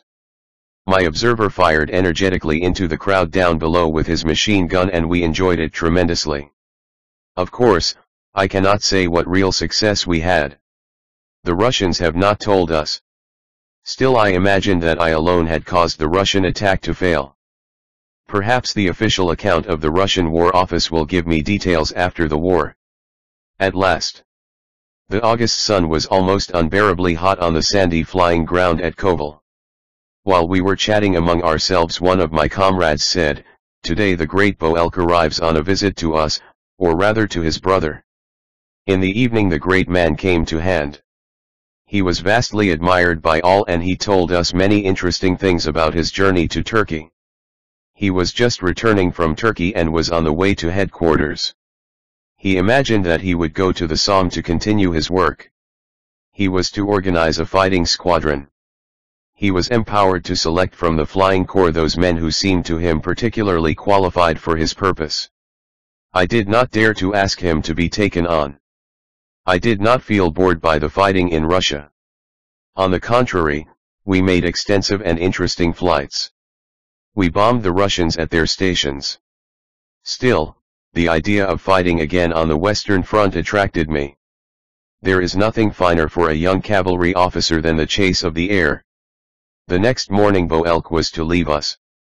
Quite early somebody knocked at my door, and before me stood the great man with the ordre pour l'Émérite. I knew him, as I have previously mentioned, but still I had never imagined that he came to look me up in order to ask me to become his pupil. I almost fell upon his neck when he inquired whether I cared to go with him to the Somme. 3 days later I sat in the railway train and traveled through the whole of Germany straight away to the new field of my activity. At last my greatest wish was fulfilled. From now onwards began the finest time of my life. At that time I did not dare to hope that I should be as successful as I have been. When I left my quarters in the east, a good friend of mine called out after me, "See that you do not come back without the ordre pour l'Émérite." 8. My first English victim. September 17, 1915. We were all at the butts trying our machine guns. On the previous day we had received our new aeroplanes, and the next morning Boelk was to fly with us. We were all beginners. None of us had had a success so far. Consequently everything that Boelk told us was to us gospel truth. Every day, during the last few days, he had, as he said, shot 1 or 2 Englishmen for breakfast. The next morning, the 17th of September, was a gloriously fine day. It was therefore only to be expected that the English would be very active. Before we started Boelk repeated to us his instructions, and for the first time we flew as a squadron commanded by the great man whom we followed blindly. We had just arrived at the front when we recognized a hostile flying squadron that was proceeding in the direction of Cambrai. Boelk was of course the first to see it, for he saw a great deal more than ordinary mortals. Soon we understood the position, and every one of us strove to follow Boelk closely. It was clear to all of us that we should pass our first examination under the eyes of our beloved leader. Slowly we approached the hostile squadron. It could not escape us. We had intercepted it, for we were between the front and our opponents. If they wished to go back they had to pass us. We counted the hostile machines. They were 7 in number. We were only 5. All the Englishmen flew large bomb-carrying 2-seaters. In a few seconds the dance would begin. Boelk had come very near the first English machine, but he did not yet shoot. I followed. Close to me were my comrades. The Englishman nearest to me was traveling in a large boat painted with dark colors. I did not reflect very long, but took my aim and shot. He also fired, and so did I, and both of us missed our aim. A struggle began, and the great point for me was to get to the rear of the fellow, because I could only shoot forward with my gun. He was differently placed, for his machine gun was movable. It could fire in all directions. Apparently he was no beginner, for he knew exactly that his last hour had arrived at the moment when I got at the back of him. At that time I had not yet the conviction he must fall, which I have now on such occasions, but on the contrary, I was curious to see whether he would fall. There is a great difference between the two feelings. When one has shot down one's first, second or third opponent, then one begins to find out how the trick is done. My Englishman twisted and turned, going crisscross. I did not think for a moment that the hostile squadron contained other Englishmen who conceivably might come to the aid of their comrade. I was animated by a single thought: the man in front of me must come down, whatever happens. At last a favorable moment arrived. My opponent had apparently lost sight of me. Instead of twisting and turning, he flew straight along. In a fraction of a second I was at his back with my excellent machine. I give a short series of shots with my machine gun. I had gone so close that I was afraid I might dash into the Englishman. Suddenly, I nearly yelled with joy, for the propeller of the enemy machine had stopped turning. I had shot his engine to pieces. The enemy was compelled to land, for it was impossible for him to reach his own lines. The English machine was curiously swinging to and fro. Probably something had happened to the pilot. The observer was no longer visible. His machine gun was apparently deserted. Obviously I had hit the observer and he had fallen from his seat. The Englishman landed close to the flying ground of one of our squadrons. I was so excited that I landed also, and my eagerness was so great that I nearly smashed up my machine. The English flying machine and my own stood close together. I rushed to the English machine and saw that a lot of soldiers were running towards my enemy. When I arrived, I discovered that my assumption had been correct. I had shot the engine to pieces and both the pilot and observer were severely wounded. The observer died at once and the pilot while being transported to the nearest dressing station. I honored the fallen enemy by placing a stone on his beautiful grave. When I came home, Boelk and my other comrades were already at breakfast. They were surprised that I had not turned up. I reported proudly that I had shot down an Englishman. All were full of joy, for I was not the only victor. As usual, Boelk had shot down an opponent for breakfast and every one of the other men also had downed an enemy for the first time. I would mention that since that time no English squadron ventured as far as Cambrai as long as Boelk's squadron was there. 19. The Battle of the Somme. During my whole life I have not found a happier hunting ground than in the course of the Somme battle. In the morning, as soon as I had got up, the first Englishman arrived, and the last did not disappear until long after sunset. Boelk once said that this was the El Dorado of the flying men. There was a time when, within 2 months, Boelk's bag of machines increased from 20 to 40. We beginners had not at that time the experience of our master, and we were quite satisfied when we did not get a hiding. It was an exciting period. Every time we went up we had a fight. Frequently we fought really big battles in the air. There were sometimes from 40 to 60 English machines, but unfortunately the Germans were often in the minority.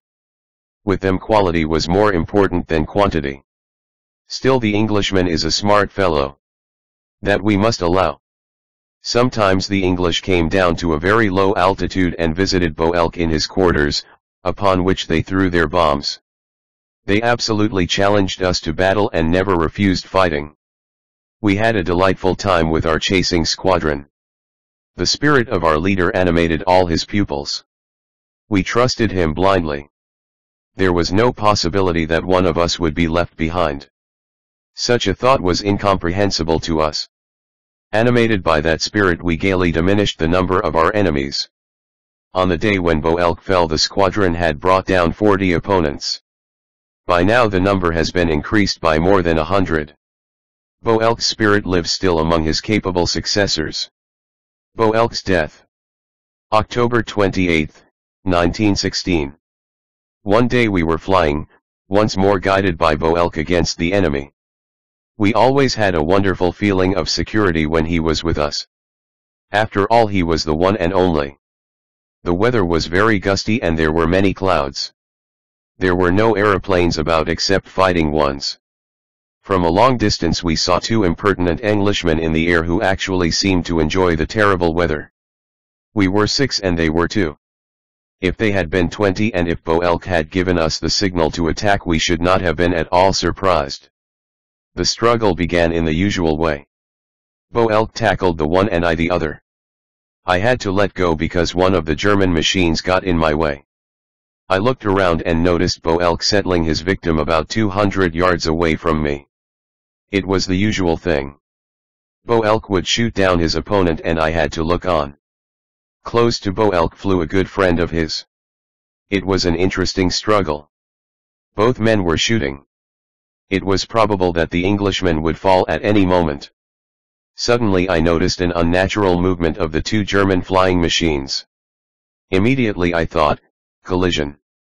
I had not yet seen a collision in the air. I had imagined that it would look quite different. In reality, what happened was not a collision. The two machines merely touched one another. However, if two machines go at the tremendous pace of flying machines, the slightest contact has the effect of a violent concussion. Bo Elk drew away from his victim and descended in large curves. He did not seem to be falling, but when I saw him descending below me I noticed that part of his planes had broken off. I could not see what happened afterwards, but in the clouds he lost an entire plane. Now his machine was no longer steerable.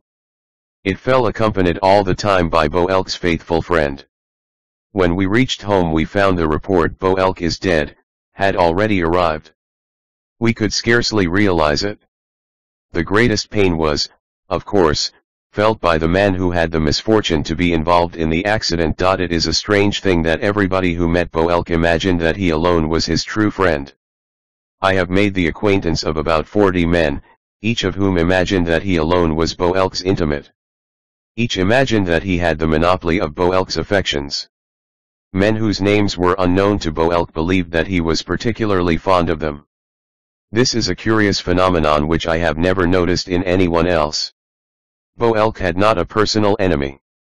He was equally polite to everybody, making no differences. The only one who was perhaps more intimate with him than the others was the very man who had the misfortune to be in the accident which caused his death. Nothing happens without God's will.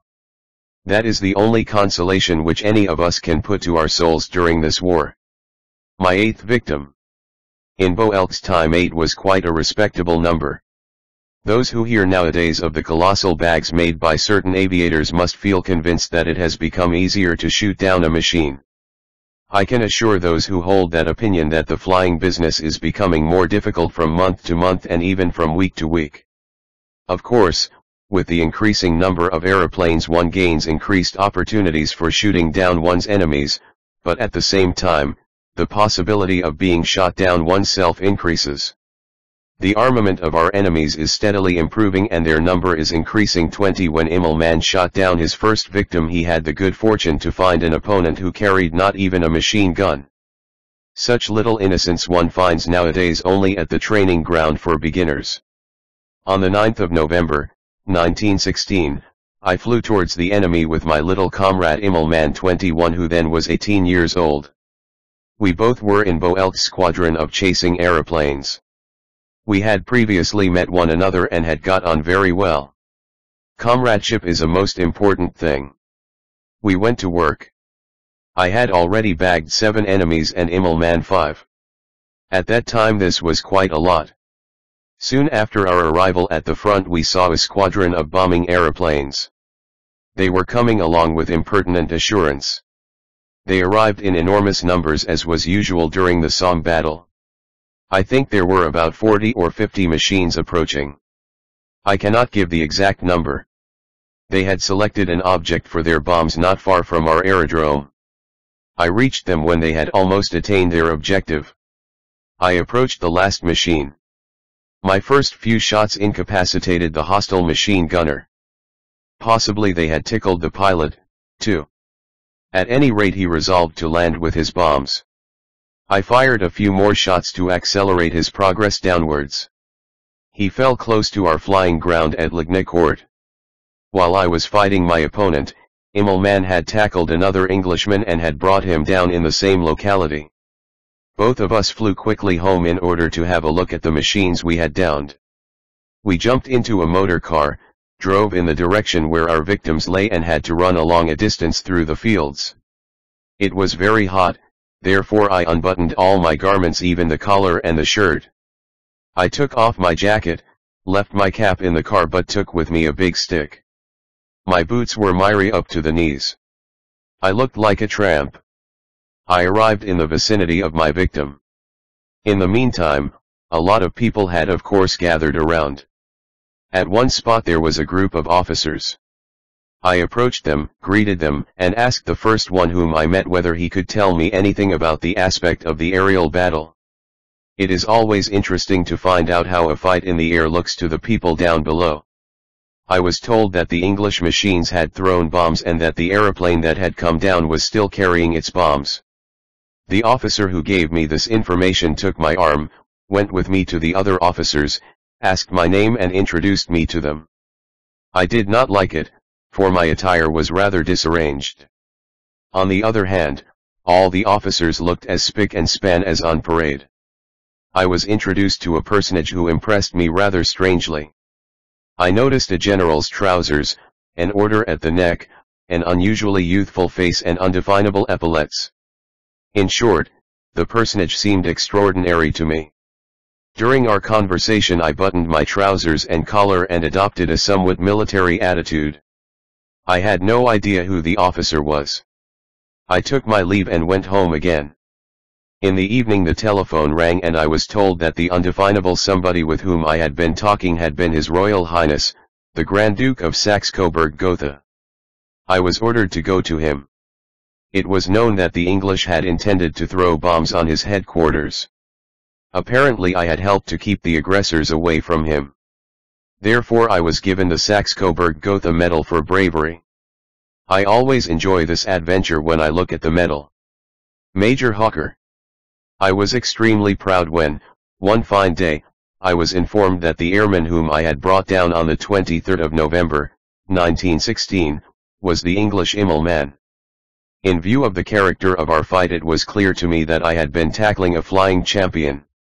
One day I was blithely flying to give chase when I noticed 3 Englishmen who also had apparently gone a-hunting. I noticed that they were ogling me and as I felt much inclination to have a fight I did not want to disappoint them. I was flying at a lower altitude. Consequently I had to wait until one of my English friends tried to drop on me. After a short while on the 3 came sailing along and attempted to tackle me in the rear. After firing 5 shots he had to stop for I had swerved in a sharp curve. The Englishman tried to catch me up in the rear while I tried to get behind him. So we circled round and round like madmen after one another at an altitude of about 10,000 feet. First we circled 20 times to the left, and then 30 times to the right. Each tried to get behind and above the other.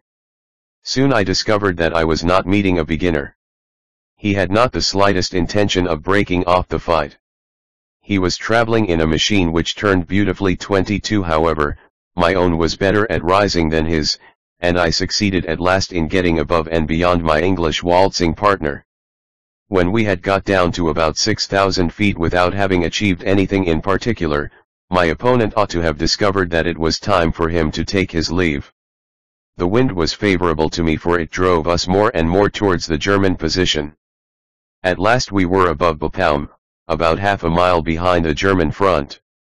The impertinent fellow was full of cheek and when we had got down to about 3,000 feet he merrily waved to me as if he would say, "Well, how do you do?" The circles which we made around one another were so narrow that their diameter was probably no more than 250 or 300 feet. I had time to take a good look at my opponent. I looked down into his carriage and could see every movement of his head. If he had not had his cap on I would have noticed what kind of a face he was making. My Englishman was a good sportsman, but by and by the thing became a little too hot for him. He had to decide whether he would land on German ground or whether he would fly back to the English lines. Of course he tried the latter, after having endeavored in vain to escape me by loopings and such like tricks. At that time his first bullets were flying around me, for hitherto neither of us had been able to do any shooting. When he had come down to about 300 feet he tried to escape by flying in a zigzag course during which, as is well known, it is difficult for an observer to shoot. That was my most favorable moment. I followed him at an altitude of from 250 feet to 150 feet, firing all the time. The Englishman could not help falling. But the jamming of my gun nearly robbed me of my success. My opponent fell, shot through the head, 150 feet behind our line. His machine gun was dug out of the ground and it ornaments the entrance of my dwelling 23. 9. I get the ordre pour le. I had brought down my 16th victim, and I had come to the head of the list of all the flying chasers. I had obtained the aim which I had set myself. In the previous year my friend Linker, with whom I was training, had asked me, "What is your object? What will you obtain by flying?" I replied, jokingly, "I would like to be the first of the chasers."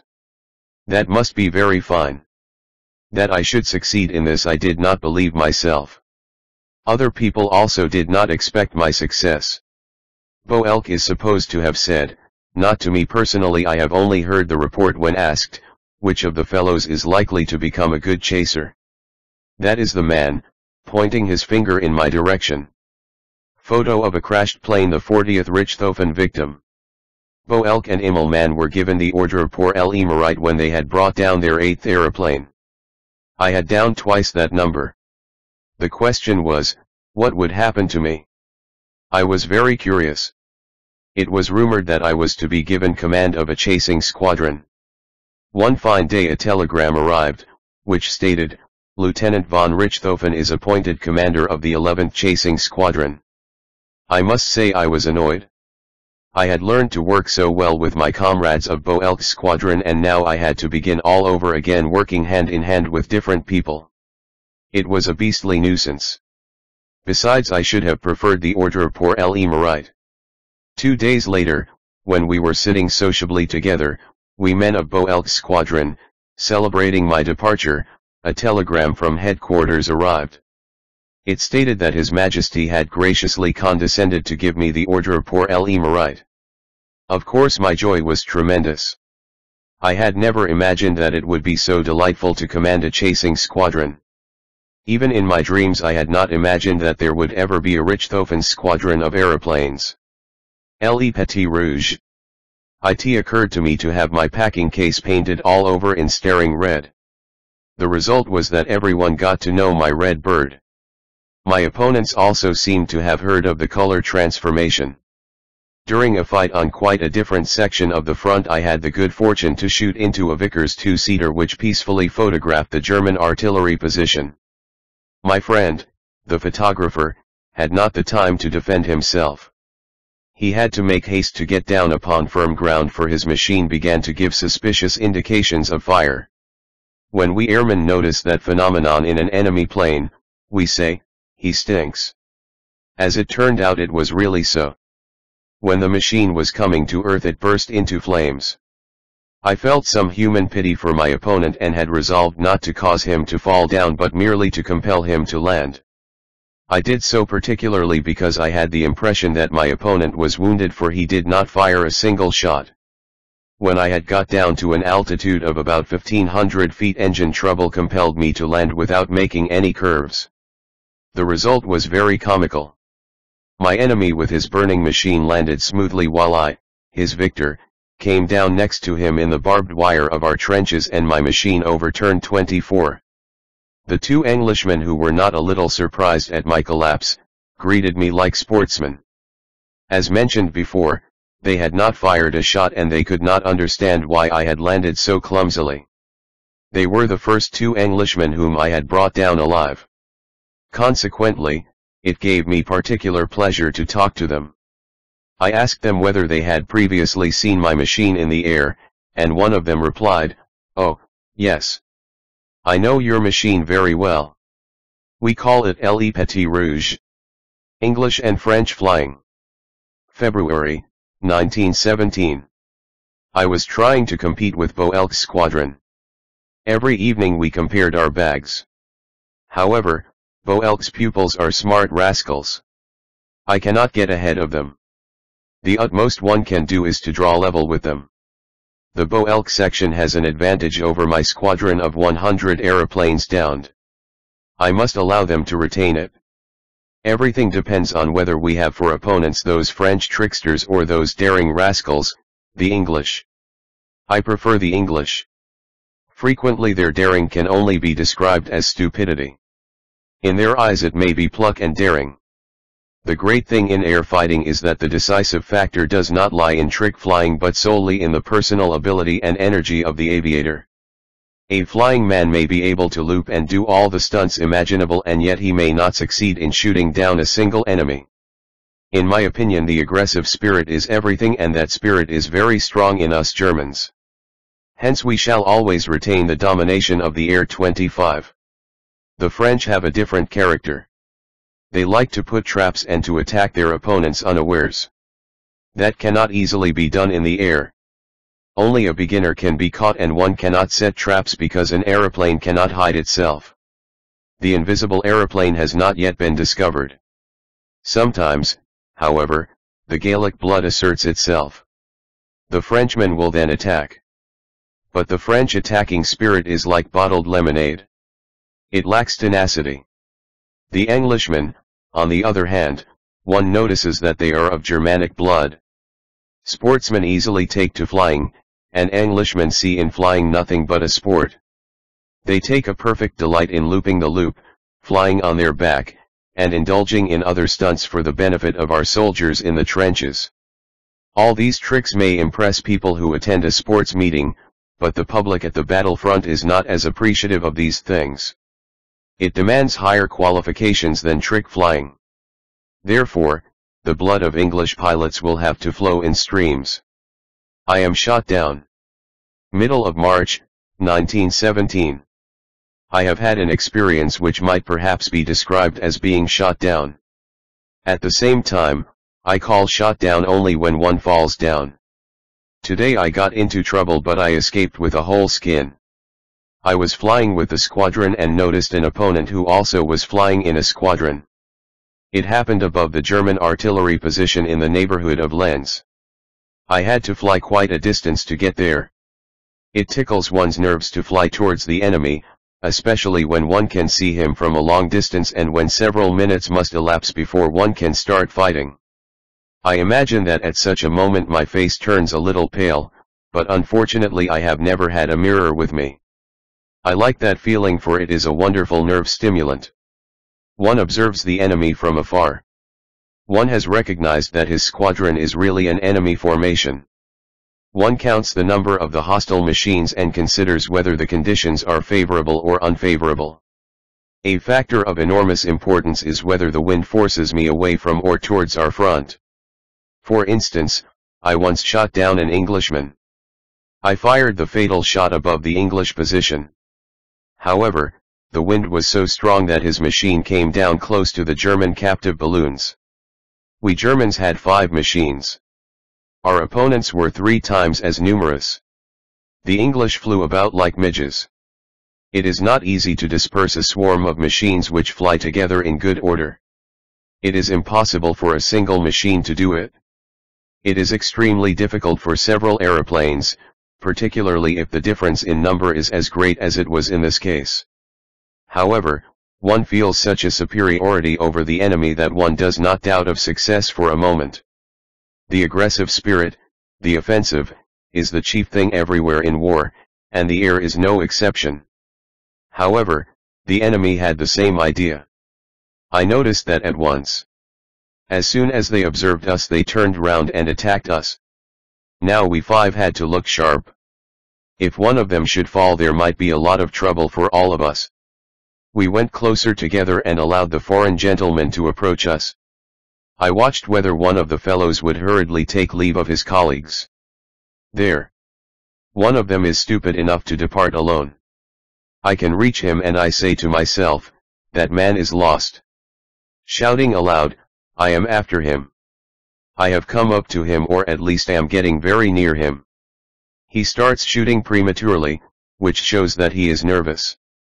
So I say to myself, go on shooting. You won't hit me. He shot with a kind of ammunition which ignites. So I could see his shots passing me.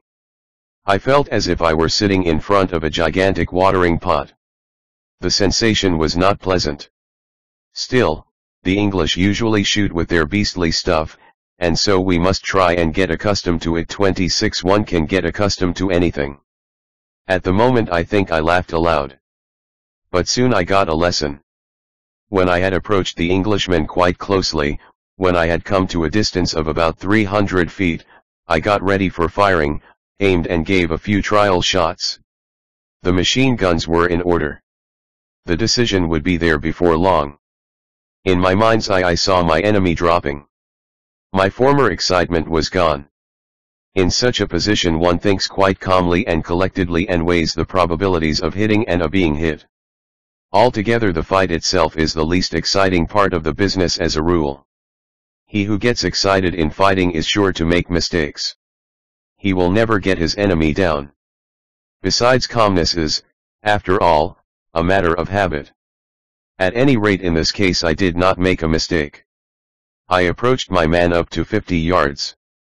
Then I fired some well-aimed shots and thought that I was bound to be successful. That was my idea. But suddenly I heard a tremendous bang, when I had scarcely fired 10 cartridges. Presently again something hit my machine.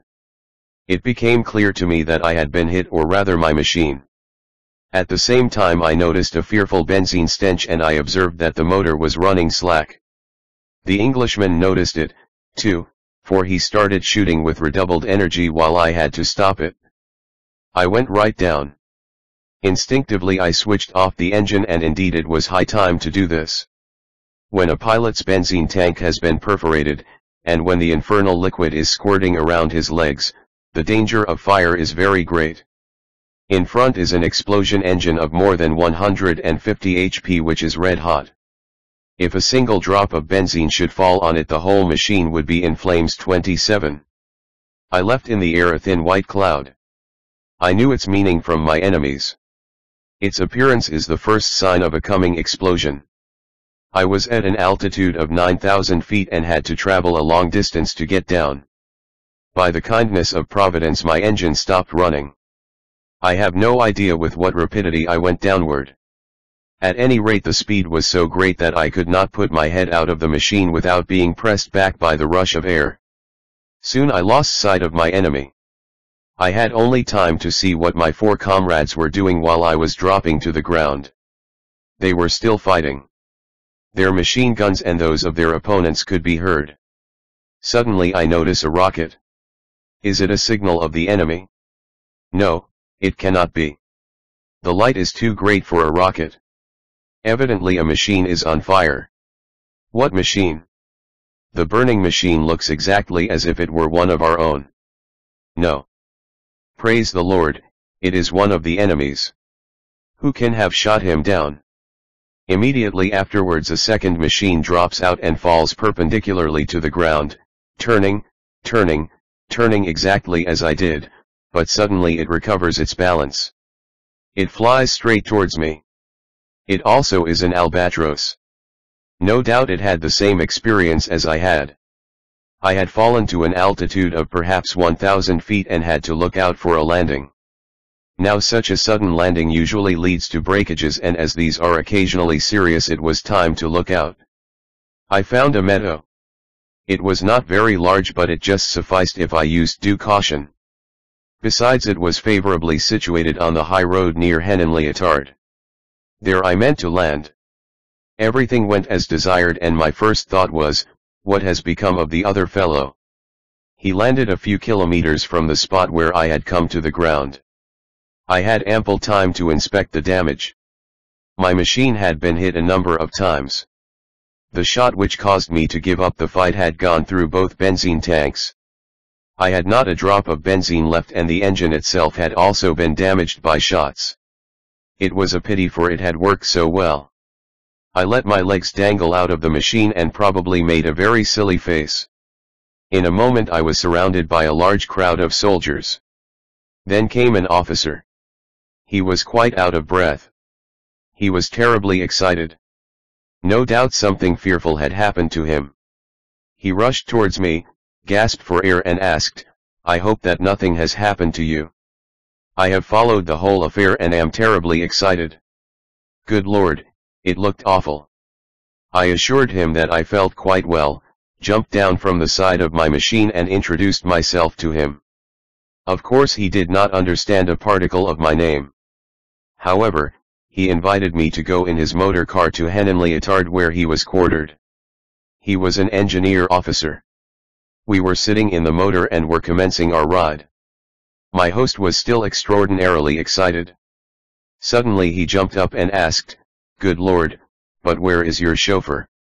At first I did not quite understand what he meant. Probably I looked puzzled. Then it dawned upon me that he thought that I was the observer of a two-seater and that he asked after the fate of my pilot. I pulled myself together and said in the driest tones, "I always drive myself." Of course the word drive is absolutely taboo among the flying men. An aviator does not drive, he flies.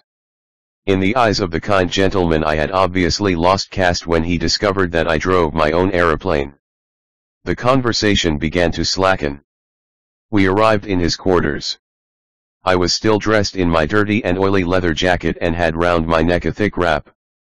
On our journey he had of course asked me a tremendous number of questions. Altogether he was far more excited than I was. When we got to his diggings he forced me to lie down on the sofa, or at least he tried to force me because, he argued, I was bound to be terribly done up through my fight. I assured him that this was not my first aerial battle, but he did not, apparently, give me much credence. Probably I did not look very martial.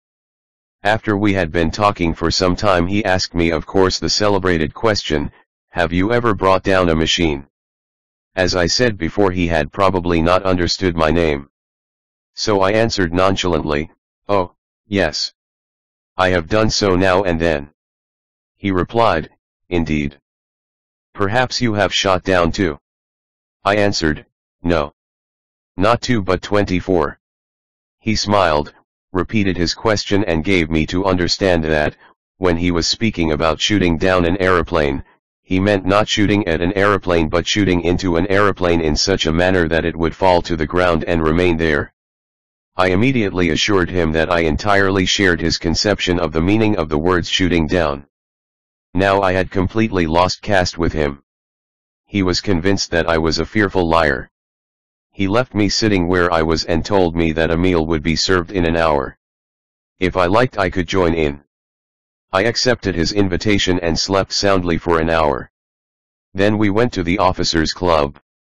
Arrived at the club I was glad to find that I was wearing the ordre pour le mérite. Unfortunately I had no uniform jacket underneath my greasy leather coat but only a waistcoat. I apologized for being so badly dressed. Suddenly my good chief discovered on me the ordre pour le mérite. He was speechless with surprise and assured me that he did not know my name. I gave him my name once more. Now it seemed to dawn upon him that he had heard my name before. He feasted me with oysters and champagne and I did gloriously until at last my orderly arrived and fetched me with my car. I learned from him that Comrade Lubert had once more justified his nickname. He was generally called the bullet catcher for his machine suffered badly in every fight. Once it was hit 64 times. Yet he had not been wounded. This time he had received a glancing shot on the chest and he was by this time in hospital. I flew his machine to port. Unfortunately this excellent officer, who promised to become another Boelk, died a few weeks later a hero's death for the fatherland. In the evening I could assure my kind host of Henenleotard that I had increased my bag to 25. 10. A Flying Man's Adventure. End of March, 1917. The name Siegfried position is probably known to every young man in Germany. During the time when we withdrew towards the Siegfried line the activity in the air was of course very great. We allowed our enemies to occupy the territory which we had evacuated but we did not allow them to occupy the air as well.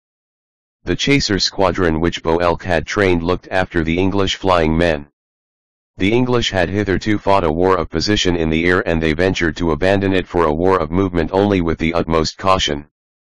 That was the time when Prince Frederick Charles gave his life for the fatherland. In the course of a hunting expedition of the Boelk chaser squadron, Lieutenant Voss 28 had defeated an Englishman in an aerial duel.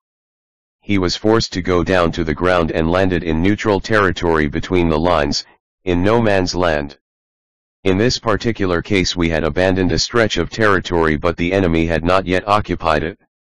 Only English and German patrols were about in the unoccupied zone. The English flying machine was standing between the two lines.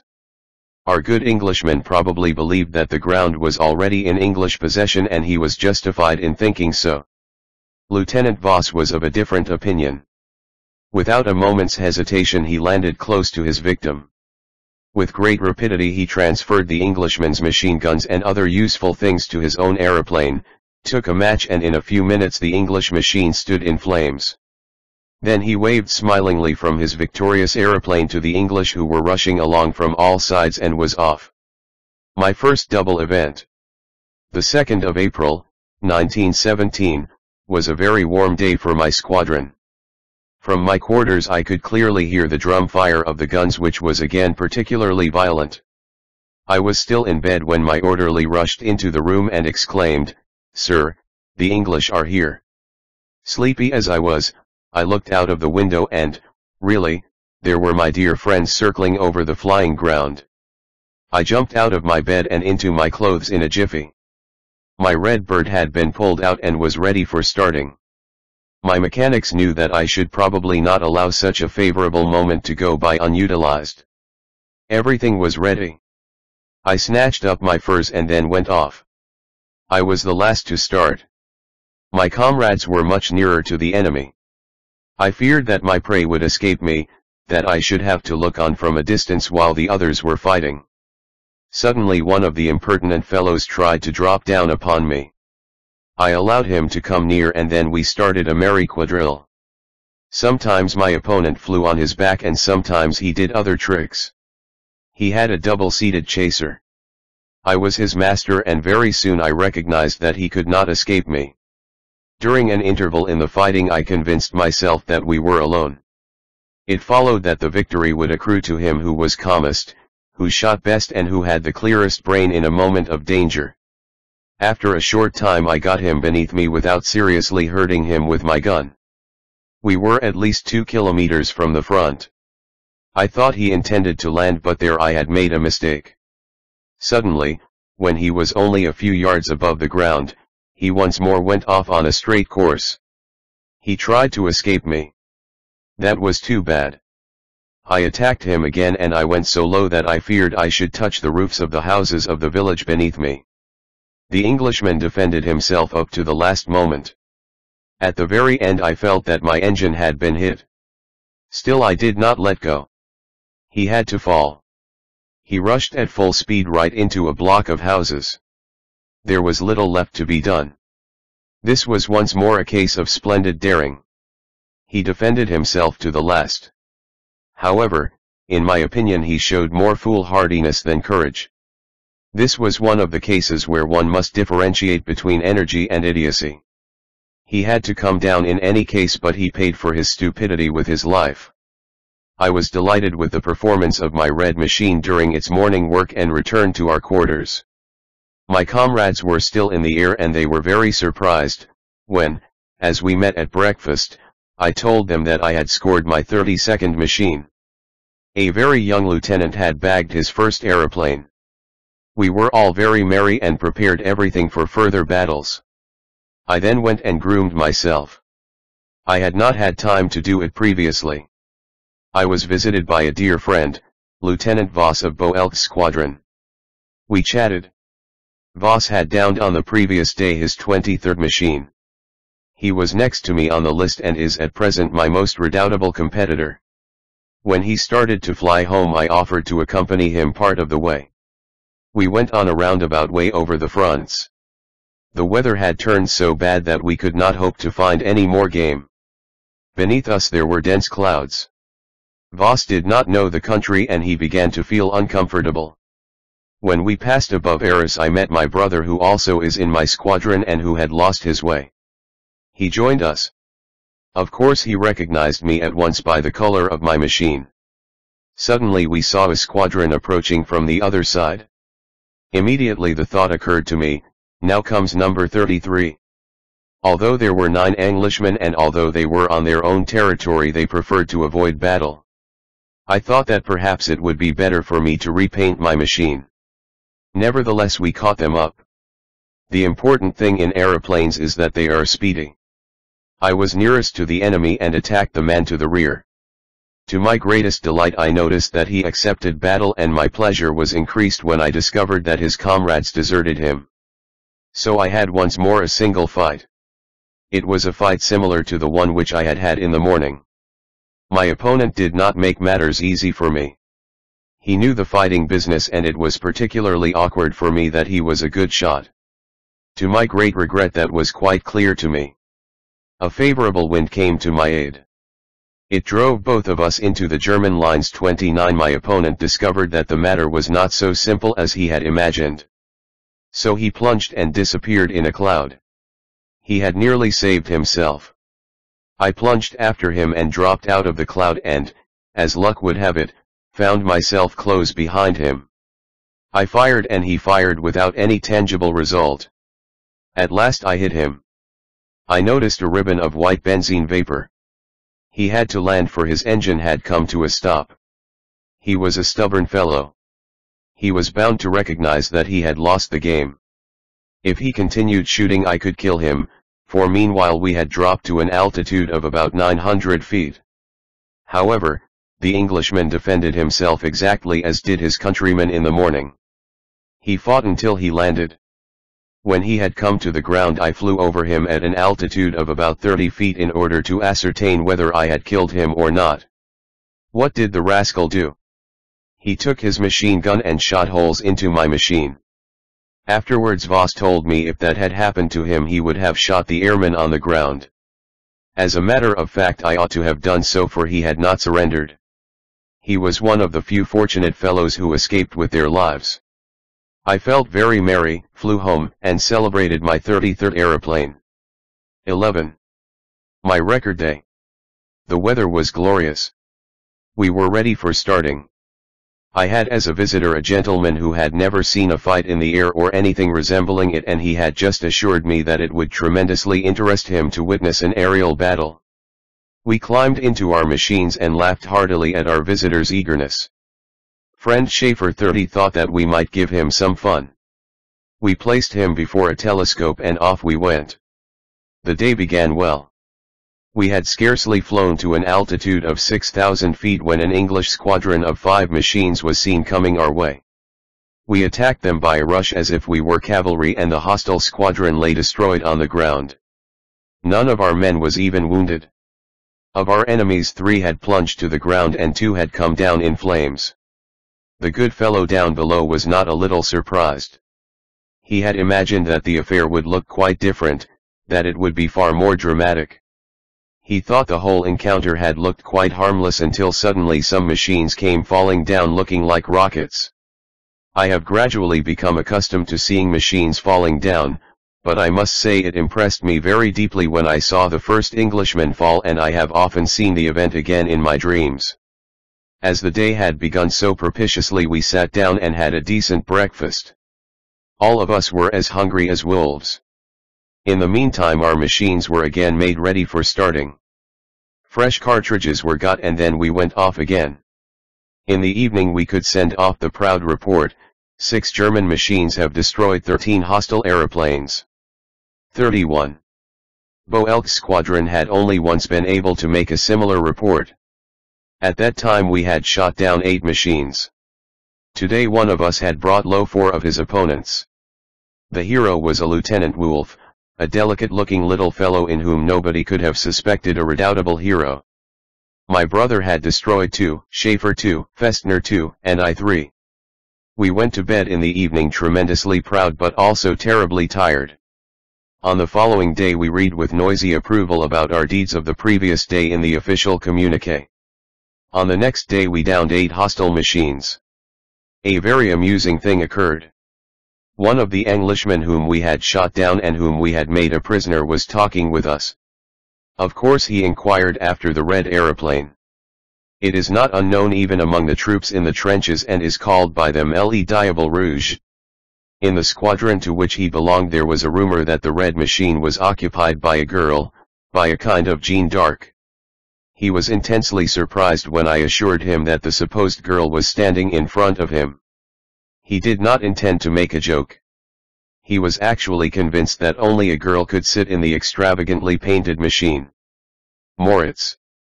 The most beautiful being in all creation is the genuine Danish hound, my little lapdog, my Moritz.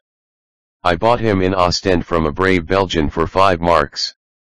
His mother was a beautiful animal and one of his fathers also was purebred. I am convinced of that. I could select one of the litter and I chose the prettiest. Ziemer took another puppy and called it Max. Max came to a sudden end. He was run over by a motor car. Moritz flourished exceedingly. He slept with me in my bed and received a most excellent education. He never left me while I was in Ostend and obtained my entire affection. Month by month Moritz grew, and gradually my tender little lapdog became a colossal, big beast. Once I even took him with me. He was my first observer. He behaved very sensibly. He seemed much interested in everything and looked at the world from above. Only my mechanics were dissatisfied when they had to clean the machine. Afterwards Moritz was very merry. Moritz is more than a year old and he is still as childlike as if he were still in his teens. He is very fond of playing billiards. In doing this he has destroyed many billiard balls and particularly many a billiard cloth. He has a great passion for the chase. My mechanics are highly satisfied with his sporting inclinations for he has caught for them many a nice hare. I do not much approve of his hunting proclivities. Consequently he gets a whacking if I catch him at it. He has a silly peculiarity. He likes to accompany the flying machines at the start. Frequently the normal death of a flying man's dog is death from the propeller. One day he rushed in front of a flying machine which had been started. The aeroplane caught him up and a beautiful propeller was smashed to bits. Moritz howled terribly and a measure which I had hitherto omitted was taken. I had always refused to have his ears cut. One of his ears was cut off by the propeller. A long ear and a short ear do not go well together. Moritz has taken a very sensible view of the world war and of our enemies. When in the summer of 1916 he saw for the first time Russian natives, the train had stopped and Moritz was being taken for a walk. He chased the Russian crowd with loud barking. He has no great opinion of Frenchmen, although he is, after all, a Belgian. Once, when I had settled in new quarters, I ordered the people to clean the house. When I came back in the evening nothing had been done. I got angry and asked the Frenchman to come and see me. When he opened the door Moritz greeted him rather brusquely. Immediately I understood why no cleaning had been done. The English attack our aerodrome. Nights in which the full moon is shining are most suitable for night flying. During the full moon nights of the month of April our English friends were particularly industrious. This was during the Battle of Arras. Probably they had found out that we had comfortably installed ourselves on a beautiful large flying ground at Douai. One night when we were in the officers' mess the telephone started ringing and we were told, "The English are coming." There was a great hullabaloo.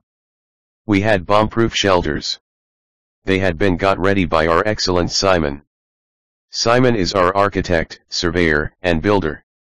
We dived down into shelter and we heard actually, at first a very gentle humming and then the noise of engines. The searchlights had apparently got notice at the same time as we, for they started getting ready. The nearest enemy was still too far away to be attacked. We were colossally merry. The only thing we feared was that the English would not succeed in finding our aerodrome. To find some fixed spot at night is by no means easy. It was particularly difficult to find us because our aerodrome was not situated on an important highway or near water or a railway, by which one can be guided during one's flight at night. 32 The Englishmen were apparently flying at a great altitude. At first they circled around our entire establishment.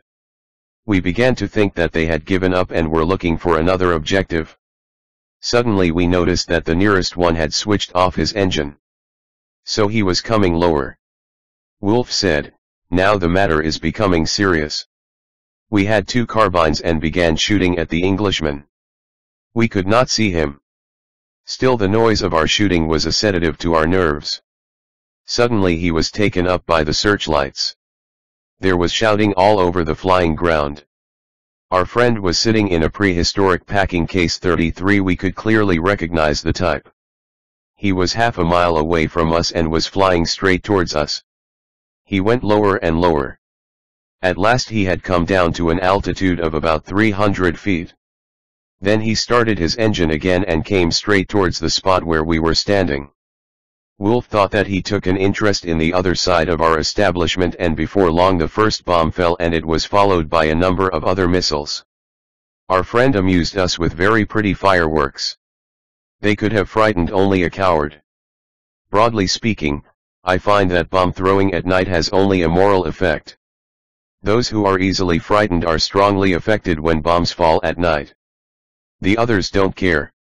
We were much amused at the Englishman's performance and thought the English would come quite often on a visit.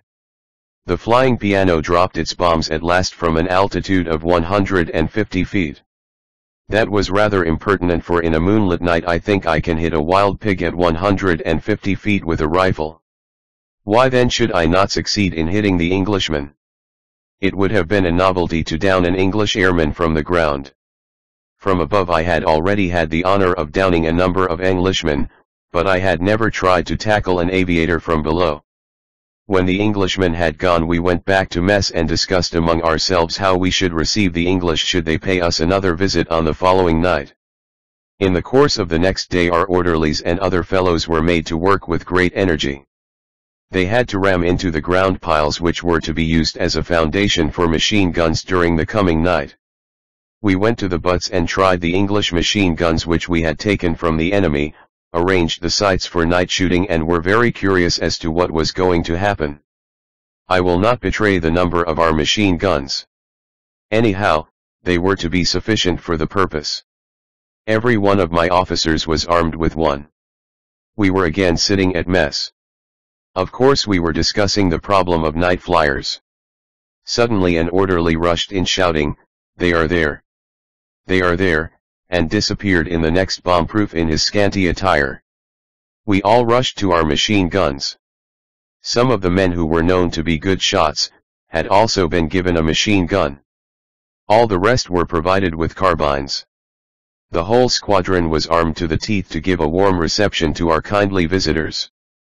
The first Englishman arrived, exactly as on the previous evening, at a very great altitude.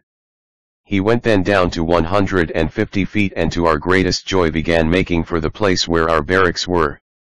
He got into the glare of the searchlight. When he was only 300 yards away someone fired the first shot and all the rest of us joined in. A rush of cavalry or of storming troops could not have been met more efficiently than the attack of that single impertinent individual flying at 150 feet. Quick firing from many guns received him. Of course he could not hear the noise of the machine guns. The roar of his motor prevented that. However, he must have seen the flashes of our guns.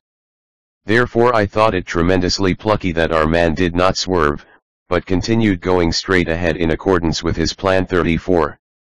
At the moment he was perpendicularly above us we jumped quickly into our bomb-proof. It would have been too silly for flying men to die by a rotten bomb. As soon as he had passed over our heads we rushed out again and fired after him with our machine guns and rifles. Friend Schaefer asserted that he had hit the man. Schaefer is quite a good shot. Still, in this case I did not believe him. Besides, every one of us had as good a chance at making a hit as he had. We had achieved something, for the enemy had dropped his bombs rather aimlessly owing to our shooting. One of them, it is true, had exploded only a few yards from the Petit Rouge, but had not hurt him. During the night the fun recommenced several times. I was already in bed, fast asleep, when I heard in a dream anti-aircraft firing. I woke up and discovered that the dream was reality. One of the Englishmen flew at so low an altitude over my habitation that in my fright I pulled the blanket over my head. The next moment I heard an incredible bang just outside my window. The panes had fallen a victim to the bomb. I rushed out of my room in my shirt in order to fire a few shots after him. They were firing from everywhere. Unfortunately, I had overslept my opportunity. The next morning we were extremely surprised and delighted to discover that we had shot down from the ground no fewer than 3 Englishmen. They had landed not far from our aerodrome and had been made prisoners. As a rule we had hit the engines and had forced the airmen to come down on our side of the front. After all, Schaefer was possibly right in his assertion. At any rate, we were very well satisfied with our success. The English were distinctly less satisfied, for they preferred avoiding our base. It was a pity that they gave us a wide berth, for they gave us lots of fun. Let us hope that they come back to us next month. 12. Schaefer lands between the lines. We went on a shooting expedition on the 20th of April. We came home very late and lost Schaefer on the way. Of course everyone hoped that he would come to hand before dark. It struck 9, it struck 10, but no Schaefer was visible. His benzene could not last so long. Consequently, he had landed somewhere, for no one was willing to admit that he had been shot down. No one dared to mention the possibility. Still, everyone was afraid for him. The ubiquitous telephone was set in motion in order to find out whether a flying man had come down anywhere. Nobody could give us information. No division and no brigade had seen anything of him. We felt very uncomfortable. At last we went to bed. All of us were perfectly convinced that he would turn up in the end. At 2 o'clock, after midnight, I was suddenly awakened.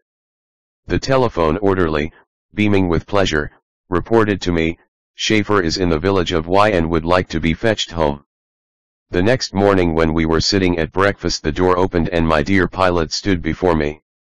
His clothes were as filthy as those of an infantryman who has fought at Arras for a fortnight.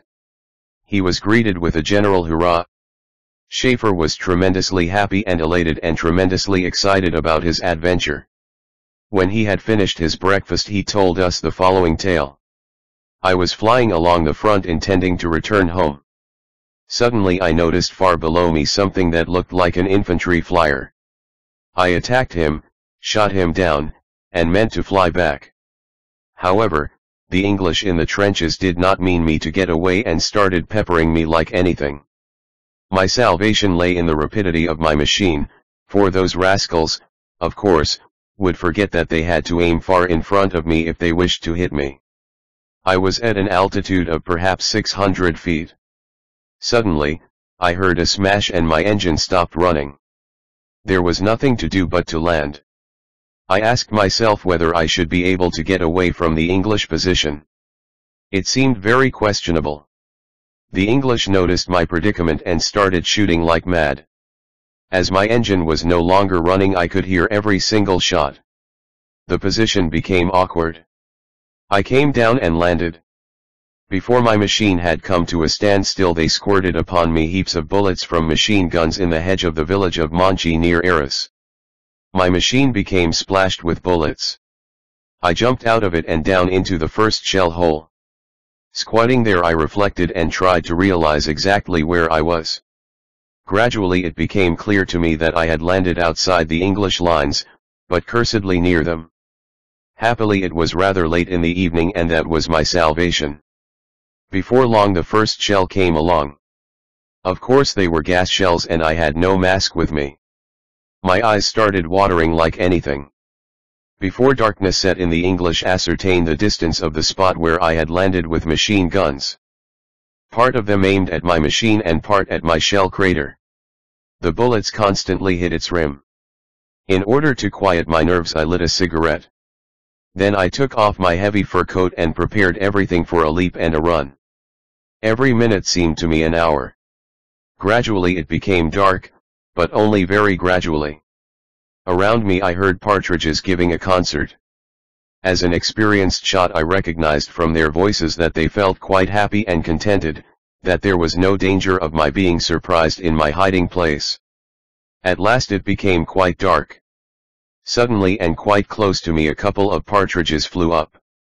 A second couple followed. It was obvious that danger was approaching. No doubt a patrol was on the way to wish me a happy evening. I had no time to lose. Now or never. First I crept very cautiously on my chest from shell hole to shell hole. After creeping industriously for about an hour and a half I noticed I was nearing humans. Were they English or were they Germans? They came nearer and I could almost have fallen round their necks, when I discovered our own musketeers. They were a German patrol who were nosing about in no man's land. One of the men conducted me to the commander of his company. I was told that in the evening I had landed about 50 yards in front of the enemy lines and that our infantry had given me up for lost. I had a good supper and then I started on my way home. Behind me there was far more shooting than in front of me. Every path, every trench, every bush, every hollow, was under enemy fire. The English attacked on the next morning, and consequently, they had to begin their artillery preparation the evening before. So I had chosen an unfavorable day for my enterprise. I reached the first telephone only at 2 o'clock in the morning when I phoned to the squadron. We were all very happy to have our Schaefer again with us. He went to bed. Any other man would have taken a rest from flying for 24 hours. But on the afternoon of this very day friend Schaefer attacked a low-flying BE above Monchi. The anti-Richthofen squadron. The English had hit upon a splendid joke. They intended to catch me or to bring me down. For that purpose they had actually organized a special squadron which flew about in that part which we frequented as a rule. We discovered its particular aim by the fact that its aggressive activity was principally directed against our red machines. I would say that all the machines of the squadron had been painted red because our English friends had by and by perceived that I was sitting in a blood-red bandbox. Suddenly there were quite a lot of red machines and the English opened their eyes wide when one fine day they saw a dozen red barges steaming along instead of a single one. Our new trick did not prevent them from making an attempt at attacking us. I preferred their new tactics. It is better that one's customers come to one's shop than to have to look for them abroad.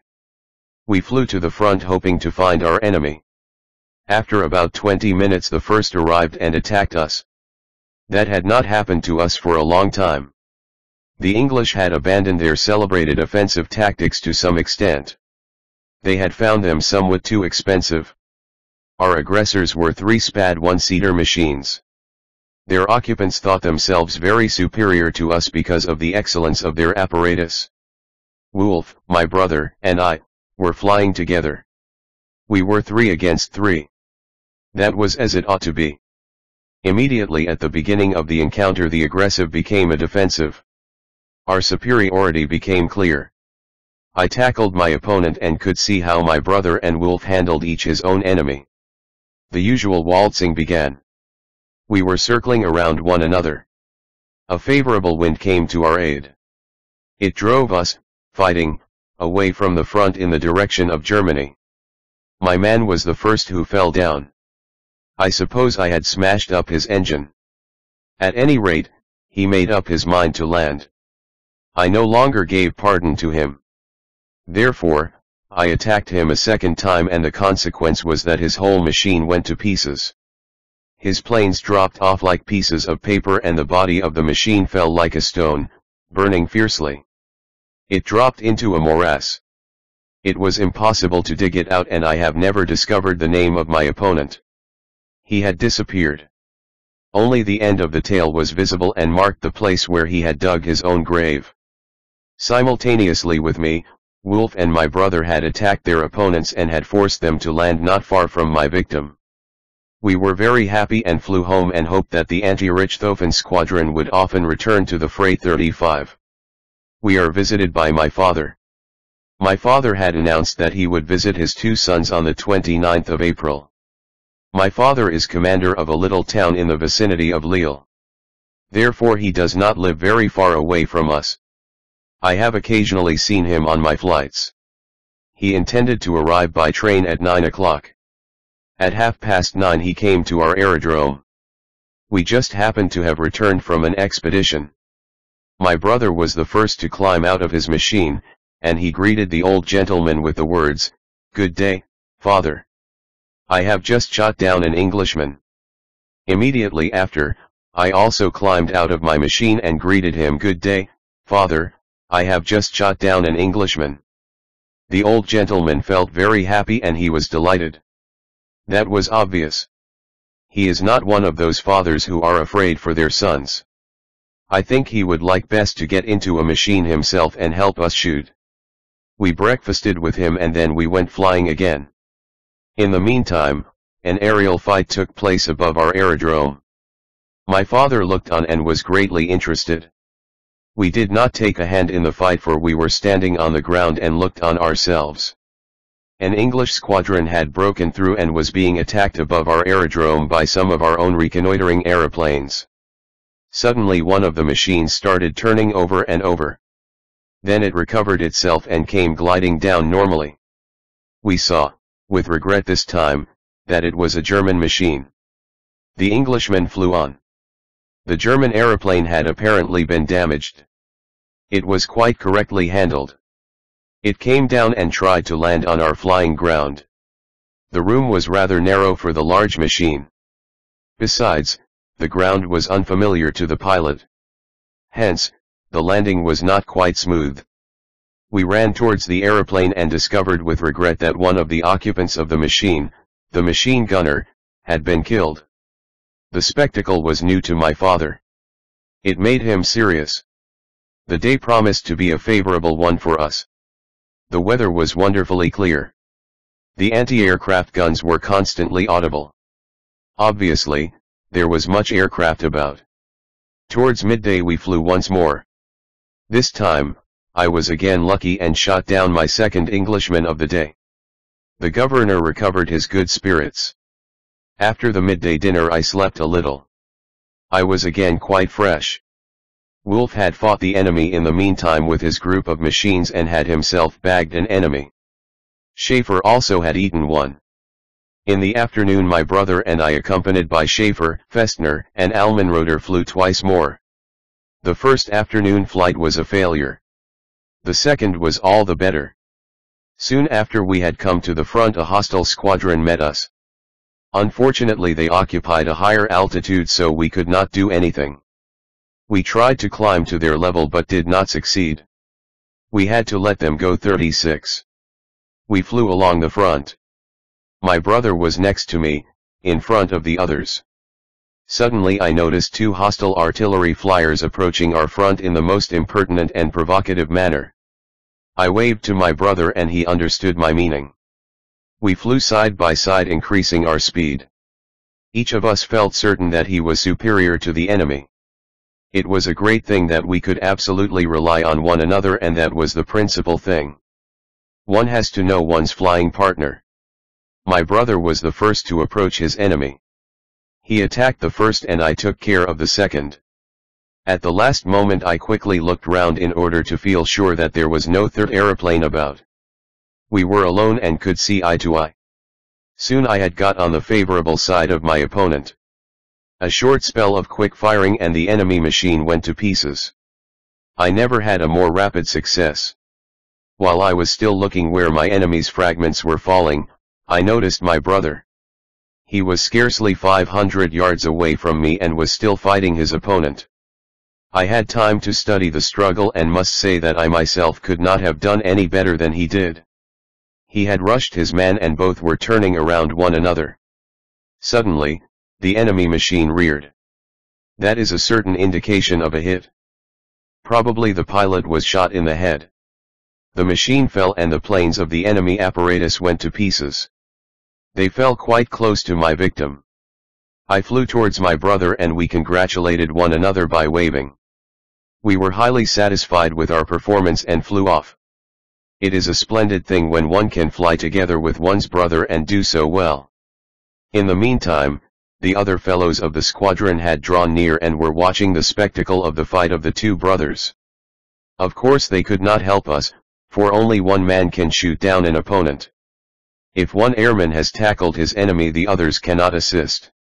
They can only look on and protect his back. Otherwise, he might be attacked in the rear. We flew on and went to a higher altitude, for there was apparently a meeting somewhere in the air for the members of the anti-Richthofen club. They could recognize us from far away. In the powerful sunlight, the beautiful red color of our machines could be seen at a long distance. We closed our ranks, for we knew that our English friends pursued the same business as we. Unfortunately, they were again too high. So we had to wait for their attack. The celebrated triplanes and Spads were perfectly new machines. However, the quality of the box matters little. Success depends upon the man who sits in it. The English airmen played a cautious game but would not bite. We offered to fight them, either on one side of the front or on the other. But they said, "No, thank you. What is the good of bringing out a squadron against us and then turning tail?" 37. At last, one of the men plucked up courage and dropped down upon our rear machine. Naturally, battle was accepted, although our position was unfavorable. If you wish to do business, you must, after all, adapt yourself to the desires of your customers. Therefore we all turned round. The Englishman noticed what was going on and got away. The battle had begun. Another Englishman tried a similar trick on me and I greeted him at once with quick fire from my 2 machine guns. He tried to escape me by dropping down. That was fatal to him. When he got beneath me, I remained on top of him. Everything in the air that is beneath me, especially if it is a one-seater, a chaser, is lost, for it cannot shoot to the rear. My opponent had a very good and very fast machine. However, he did not succeed in reaching the English lines. I began to fire at him when we were above Lens. I started shooting when I was much too far away. That was merely a trick of mine. I did not mean so much to hit him as to frighten him, and I succeeded in catching him. He began flying curves and this enabled me to draw near. I tried the same maneuver a second and a third time. Every time my foolish friend started making his curves, I gradually edged quite close to him. I approached him almost to touching distance. I aimed very carefully. I waited a moment and when I was at most at a distance of 50 yards from him, I started with both the machine guns at the same time. I heard a slight hissing noise, a certain sign that the benzine tanks had been hit. Then I saw a bright flame and my lord disappeared below. This was the 4th victim of the day. My brother had bagged 2. Apparently, we had invited our father to a treat. His joy was wonderful. I had invited several gentlemen for the evening. Among these was my dear Weddell, who happened to be in the neighborhood. We had a great treat. The 2 brothers had bagged 6 Englishmen in a single day. That is a whole flying squadron. I believe the English ceased to feel any sympathy for us. I fly home. I had shot down 50 aeroplanes. That was a good number, but I would have preferred 52. So I went up one day and had another 2, although it was against orders. As a matter of fact, I had been allowed to bag only 41. Anyone will be able to guess why the number was fixed at 41. Just for that reason I wanted to avoid that figure. I am not out for breaking records. Besides, generally speaking, we of the Flying Corps do not think of records at all. We merely think of our duty. Bo Elk might have shot down 100 aeroplanes but for his accident, and many others of our dear dead comrades might have vastly increased their bag but for their sudden death. Still, it is some fun to have downed 100 aeroplanes. After all, I had succeeded in obtaining permission to bring down 50 machines before going on leave. I hope that I may live to celebrate a second lot of 50. In the evening of that particular day the telephone bell was ringing. Headquarters wished to speak to me. It seemed to me the height of fun to be connected with the Holy of Holies. Over the wire they gave me the cheerful news that His Majesty had expressed the wish to make my personal acquaintance and had fixed the date for me. I had to make an appearance on the 2nd of May. The notification reached me on the 30th of April at 9 o'clock in the evening. I should not have been able to fulfill the wish of our all-highest warlord by taking the train. I therefore thought I would travel by air, especially as that mode of locomotion is far pleasanter. I started the next morning, not in my single-seater Le Petit Rouge but in a big fat double-seater. I took a seat at the rear, not at the sticks. The man who had to do the flying was Lieutenant Kreft, one of the officers of my squadron. He was just going on furlough to recover his strength, so that it suited him admirably to act as my pilot. He reached home more quickly traveling by air and he preferred the trip by aeroplane. I started on the journey rather hastily. The only luggage which I took with me was my toothbrush. Therefore, I had to dress for the journey in the clothes in which I was to appear at headquarters. Now, a soldier does not carry with him many beautiful uniforms when he goes to war, and the scarcity of nice clothes is particularly great in the case of such a poor front hog as myself. My brother undertook the command of the aeroplane squadron in my absence. I took leave with a few words, for I hoped soon to recommence my work among those dear fellows. The flight went via Namur, Liege, Aix-la-Chapelle and Cologne.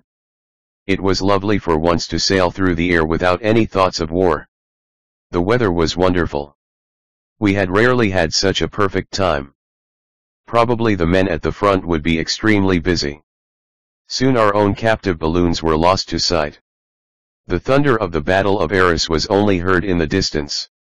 Beneath us all was peace. We saw steamers on the rivers and fast trains on the railways. We easily overtook everything below. The wind was in our favor. The earth seemed as flat as a threshing floor. The beautiful mountains of the Meuse were not recognizable as mountains. One could not even trace them by their shadows, for the sun was right above us. We only knew that they were there, and with a little imagination we could hide ourselves in the cool glades of that delightful country. It had become late. Clouds were gathering below and hid from us the earth. We flew on, taking our direction by means of the sun and the compass. The vicinity of Holland was disagreeable to us. We decided to go lower in order to find out where we were. We went beneath the cloud and discovered that we were above Namur. We then went on to Aix-la-Chapelle. We left that town to our left, and about midday we reached Cologne. We both were in high spirits. We had before us a long leave of absence. The weather was beautiful. We had succeeded in all our undertakings. We had reached Cologne. We could be certain to get to headquarters in time, whatever might happen. Our coming had been announced in Cologne by telegram. People were looking out for us. On the previous day the newspapers had reported my 52nd aerial victory. One can imagine what kind of a reception they had prepared for us.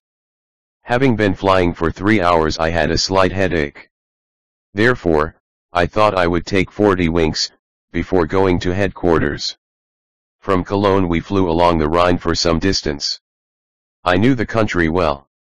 I had often journeyed that way by steamer, by motor car, and by railway, and now I was traveling by aeroplane. It is difficult to say which of these is the most pleasant form of locomotion. Of course, one can see the details of the landscape better from the steamer. However, the commanding view one gets from an aeroplane has also its attractions. The Rhine is a very beautiful river, from above as well as from any other viewpoint.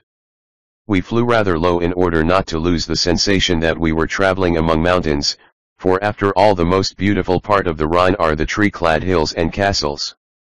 Of course we could not make out individual houses. It is a pity that one cannot fly slowly and quickly. If it had been possible I would have flown quite slowly. The beautiful views which we saw vanished only too quickly. Nevertheless, when one flies high in the air one never has the sensation that one is proceeding at a fast pace.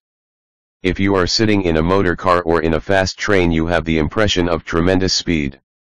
On the other hand, you seem to be advancing slowly when you fly in an aeroplane at a considerable speed. You notice the celerity of your progress only when you have not looked out of your machine for 4 or 5 minutes and then try to find out where you are. Then the aspect of the country appears suddenly completely changed. The terrain which you passed over a little while ago looks quite different under a different angle, and you do not recognize the scenery you have passed. Herein lies the reason that an airman can easily lose his way if he forgets for a moment to examine the territory. In the afternoon we arrived at headquarters and were cordially received by some comrades with whom I was acquainted and who worked at the holiest of holies. I absolutely pitied those poor ink spillers. They get only half the fun in war. First of all I went to the general commanding the air forces. On the next morning came the great moment when I was to meet Hindenburg and Ludendorff. I had to wait for quite a while. I should find it difficult to describe my encounter with these generals. I saw Hindenburg first and then Ludendorff. It is a weird feeling to be in the room where the fate of the world is decided. I was quite glad when I was again outside the holiest of holies and when I had been commanded to lunch with His Majesty. The day was the day of my birth and somebody had apparently told His Majesty. He congratulated me in the first place on my success, and in the second, on my 25th birthday. At the same time he handed me a small birthday present. Formerly I would never have believed it possible that on my 25th birthday I would be sitting at the right of General Field Marshal von Hindenburg and that I would be mentioned by him in a speech. On the day following I was to take midday dinner with Her Majesty. And so I went to Hamburg. Her Majesty also gave me a birthday present and I had the great pleasure to show her how to start an aeroplane. In the evening I was again invited by General Field Marshal von Hindenburg. The day following I flew to Freiburg to do some shooting. At Freiburg I made use of the flying machine which was going to Berlin by air. In Nuremberg I replenished my tanks with benzene. A thunderstorm was coming on. I was in a great hurry to get to Berlin. Various more or less interesting things awaited me there. So I flew on, the thunderstorm notwithstanding. I enjoyed the clouds and the beastly weather. The rain fell in streams. Sometimes it hailed. Afterwards the propeller had the most extraordinary aspect. The hailstones had damaged it considerably. The blades looked like saws. Unfortunately I enjoyed the bad weather so much that I quite forgot to look about me. When I remembered that one has to look out it was too late. I had no longer any idea where I was. That was a nice position to be in. I had lost my way in my own country. My people at home would laugh when they knew it. However, there it was and couldn't be helped. I had no idea where I was. Owing to a powerful wind I had been driven out of my course and off my map. Guided by sun and compass I tried to get the direction of Berlin. Towns, villages, hills, and forests were slipping away below me. I did not recognize a thing. I tried in vain to compare the picture beneath my map. Everything was different. I found it impossible to recognize the country. Later on I discovered the impossibility of finding my way for I was flying about 60 miles outside my map. After having flown for a couple of hours my guide and I resolved to land somewhere in the open. That is always unpleasant. One cannot tell how the surface of the ground is in reality. If one of the wheels gets into a hole one's box is converted into matchwood. Man on ladder talking to pilot in cockpit, Lieutenant Schaefer speaking with another member of the squadron. Richthofen bent over holding his dog's chin in his hand, Captain Richthofen with his mascot dog Moritz. We tried to read the name written upon a station, but of course that was impossible, it was too small. So we had to land. We did it with a heavy heart for nothing else could be done. We looked for a meadow which appeared suitable from above and tried our luck. Close inspection unfortunately showed that the meadow was not as pleasant as it seemed. The fact was obviously proved by the slightly bent frame of our machine. We had made ourselves gloriously ridiculous. We had first lost our way and then smashed the machine. So we had to continue our journey with the commonplace conveyance, by railway train. Slowly but surely, we reached Berlin. We had landed in the neighborhood of Leipzig. If we had not landed so stupidly, we would certainly have reached Berlin. But sometimes you make a mistake whatever you do. Some days later I arrived in Schweidnitz, my own town. Although I got there at 7 o'clock in the morning, there was a large crowd at the station. I was very cordially received. In the afternoon various demonstrations took place to honor me, among others, one of the local Boy Scouts. It became clear to me that the people at home took a vivid interest in their fighting soldiers after all. 13. My brother. I had not yet passed 8 days of my leave when I received the telegram, Lothar is wounded but not mortally. That was all. Inquiries showed that he had been very rash. He flew against the enemy, together with Allmenröder. Beneath him and a good distance on the other side of the front, he saw in the air a lonely Englishman crawling about. He was one of those hostile infantry flyers who make themselves particularly disagreeable to our troops. We molest them a great deal. Whether they really achieve anything in crawling along the ground is very problematical. 40. My brother was at an altitude of about 6,000 feet, while the Englishman was at about 3,000 feet. He quietly approached the Englishman, prepared to plunge, and in a few seconds was upon him.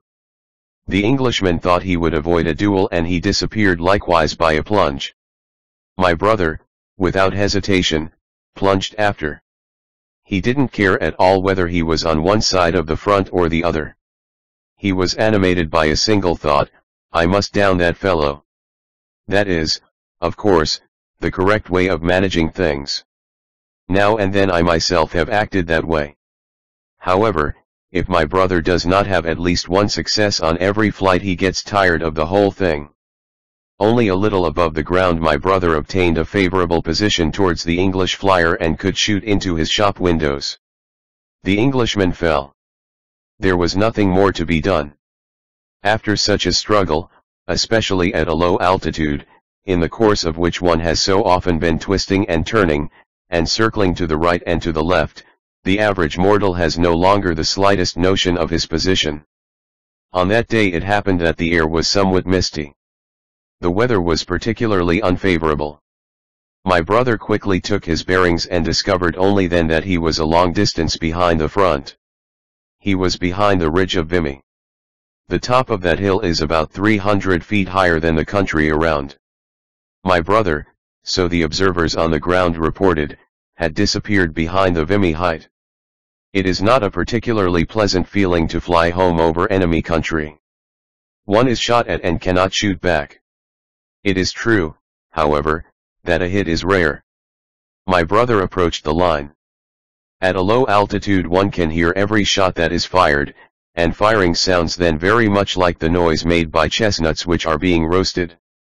Suddenly, he felt that he had been hit. That was queer to him. My brother is one of those men who cannot see their own blood. If somebody else was bleeding it would not impress him very greatly, but the sight of his own blood upsets him. He felt his blood running down his right leg in a warm stream. At the same time, he noticed a pain in his hip. Below the shooting continued. It followed that he was still over hostile ground. At last the firing gradually ceased. He had crossed the front. Now he must be nimble, for his strength was rapidly ebbing away. He saw a wood, and next to the wood a meadow. Straight for the meadow he flew, and mechanically, almost unconsciously, he switched off the engine. At the same moment he lost consciousness. My brother was in a single-seater. No one could help him.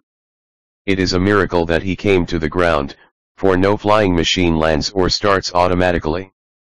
There is a rumor that they have at Cologne an old Taube which will start by itself as soon as the pilot takes his seat, which makes the regulation curve and which lands again after exactly 5 minutes 41. Many men pretend to have seen that miraculous machine.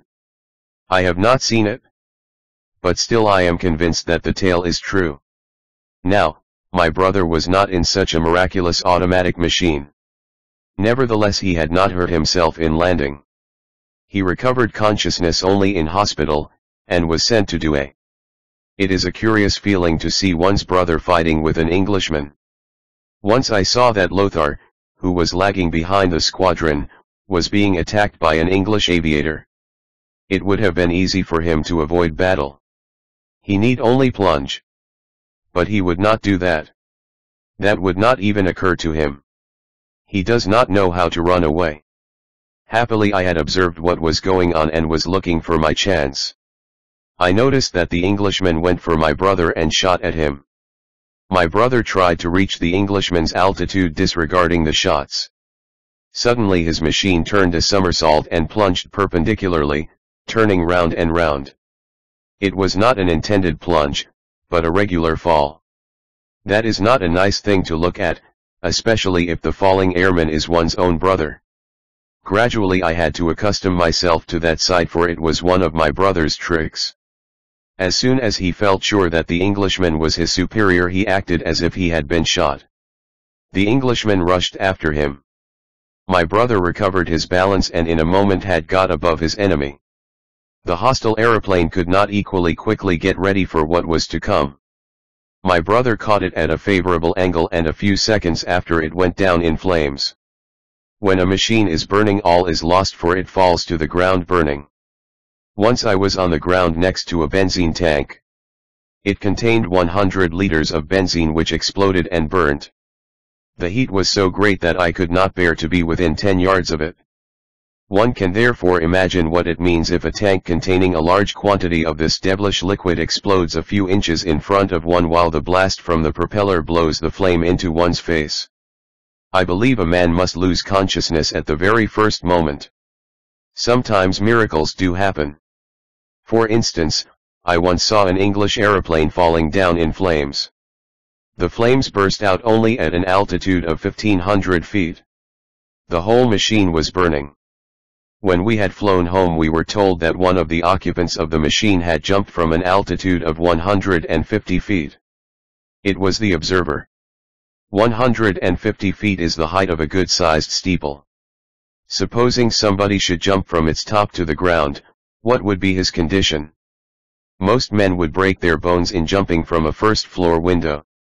At any rate, this good fellow jumped from a burning machine at an altitude of 150 feet, from a machine which had been burning for over a minute, and nothing happened to him except a simple fracture of the leg. Soon after his adventure he made a statement from which it appears that his nerve had not suffered 42. Another time, I shot down an Englishman. The pilot had been fatally wounded in the head. The machine fell perpendicularly to earth from an altitude of 9,000 feet. Some time later I came gliding down and saw on the ground nothing but a heap of twisted debris. To my surprise I was told that the observer had only damaged his skull and that his condition was not dangerous. Some people have luck indeed. Once upon a time, Bo Elk shot down a Newport machine. I was present. The aeroplane fell like a stone. When we inspected it we found that it had been driven up to the middle into the loamy soil. The occupant had been shot in the abdomen and had lost consciousness and had wrenched his arm out of its socket on striking the ground. He did not die of his fall. On the other hand, it has happened that a good friend of mine in landing had a slight accident. One of the wheels of his machine got into a rabbit hole. The aeroplane was traveling at no speed and quite slowly went on its head.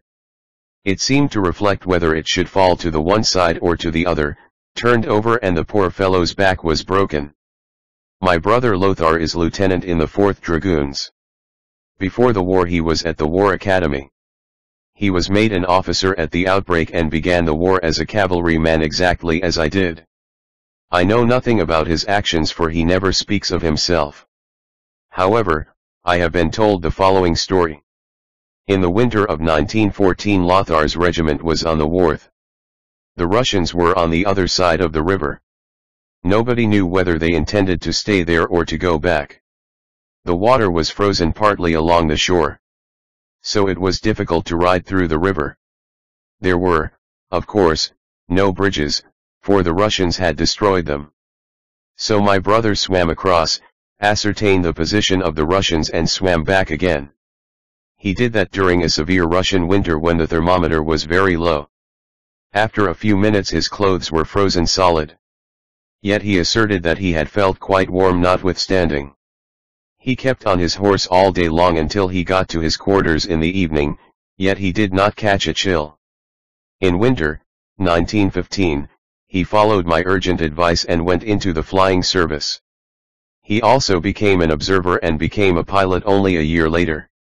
Acting as an observer is certainly not a bad training, particularly for a chasing airman. In March, 1917, he passed his 3rd examination and came at once to my squadron. When he arrived he was a very young and innocent pilot who never thought of looping and such like tricks. He was quite satisfied if he succeeded in starting his machine and in landing successfully. A fortnight later I took him with me against the enemy for the first time. I asked him to fly close behind me in order that he might see exactly how the fighting was done. After the 3rd flight with him I suddenly noticed he parted company with me. He rushed at an Englishman and killed him. My heart leapt with joy when I saw it. The event proved once more that there is no art in shooting down an aeroplane. The thing is done by the personality or by the fighting determination of the airman. 43. I am not a peagout and I do not wish to be a peagout. I am only a soldier who does his duty. 4 weeks later my brother had shot down a total of 20 Englishmen. His record as a flyer is probably unique. It has probably not happened in any other case that a pilot, a fortnight after his third examination, has shot down his first enemy and that he has shot down 20 during the first 4 weeks of his fighting life. My brother's 22nd opponent was the celebrated Captain Ball. He was by far the best English flyer.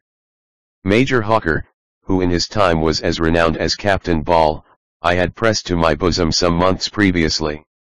It was a particular pleasure to me that it fell to my brother to settle England's second flying champion. Captain Ball flew a triplane and encountered my brother flying by himself at the front. Each tried to catch the other. Neither gave his opponent a chance. Every encounter was a short one. They were constantly dashing at one another. Neither succeeded in getting behind the other. Suddenly both resolved to fire a few well-aimed shots during the few moments of the encounter. Both rushed at one another, and fired. Both had before them their engine. The probability of a hit was very small for their speed was twice as great as normally. It was improbable that either should succeed. My brother, who was a little lower, had pulled his machine around too hard and the result was that it overturned. For a moment his aeroplane became unsteerable. But presently he recovered control and found out that his opponent had smashed both his benzene tanks. Therefore, he had to stop the engine and land quickly. Otherwise, his machine might burst into flames. His next idea was, what has become of my opponent? At the moment when his machine turned its somersault he had seen that the enemy's machine was rearing up in the air and had also turned a somersault. He therefore could not be very far. His whole thought was, is he above me or beneath me? He was not above but he saw the triplane falling down in a series of somersaults. It fell until it came to the ground where it was smashed to pieces. This happened on German territory. Both opponents had hit one another with their machine guns. My brother's machine had had both benzene tanks smashed and at the same moment Captain Ball had been shot through the head. He carried with him some photographs and cuttings from the newspapers of his town where he had been greatly feted. In Boelck's time Captain Ball destroyed 36 German machines. He, too, had found his master. Was it by chance that a prominent man such as he also should die an ordinary soldier's death? 44. Captain Ball was certainly the commander of the anti-Richthofen squadron. I believe that the Englishmen will now give up their attempt to catch me. I should regret it, for in that case, I should miss many opportunities to make myself beloved by them. Had my brother not been wounded on the 5th of May he would probably on my return from furlough, also have been given a leave of absence with 52 hostile machines to his credit. My father discriminates between a sportsman and a butcher. The former shoots for fun. When I have shot down an Englishman my hunting passion is satisfied for a quarter of an hour. Therefore I do not succeed in shooting 2 Englishmen in succession. If one of them comes down I have the feeling of complete satisfaction. Only much later I have overcome my instinct and have become a butcher. My brother is differently constituted. I had an opportunity of observing him when he was shooting down his 4th and 5th opponents. We were attacking in a squadron. I started the dance. I had settled my opponent very quickly. When I looked around I noticed my brother rushing after an English machine which was bursting into flames, and exploded. Next to it was another Englishman. My brother, though following number 1, immediately directed his machine gun against number 2, although his first opponent was still in the air and had not yet fallen. His second victim also fell after a short struggle. When we met at home he asked me proudly, "How many have you shot down?" I said quite modestly, 1. He turned his back upon me and said, "I did too." Thereupon I sent him forward to make inquiries. He was to find out the names of his victims, etc. He returned late in the afternoon, having been able to find only a single Englishman. He had looked carelessly, as is usual amongst such butchers. Only on the following day I received a report as to the place where the second had come down. We all had seen his fall. I shoot a bison. When visiting headquarters I met the Prince von Pless. He permitted me to shoot a bison on his estate. The bison has died out. On the whole earth there are only 2 spots where bisons may be found. These are the Pless estate and in the Bialowas estate of the ex-Tsar. The Bialowas forest has, of course, suffered terribly through the war. Many a magnificent bison which ought to have been shot either by the Tsar or by some other monarch has been eaten by German musketeers. Through the kindness of the prince I was permitted to shoot so rare an animal. In a few decades none will be left.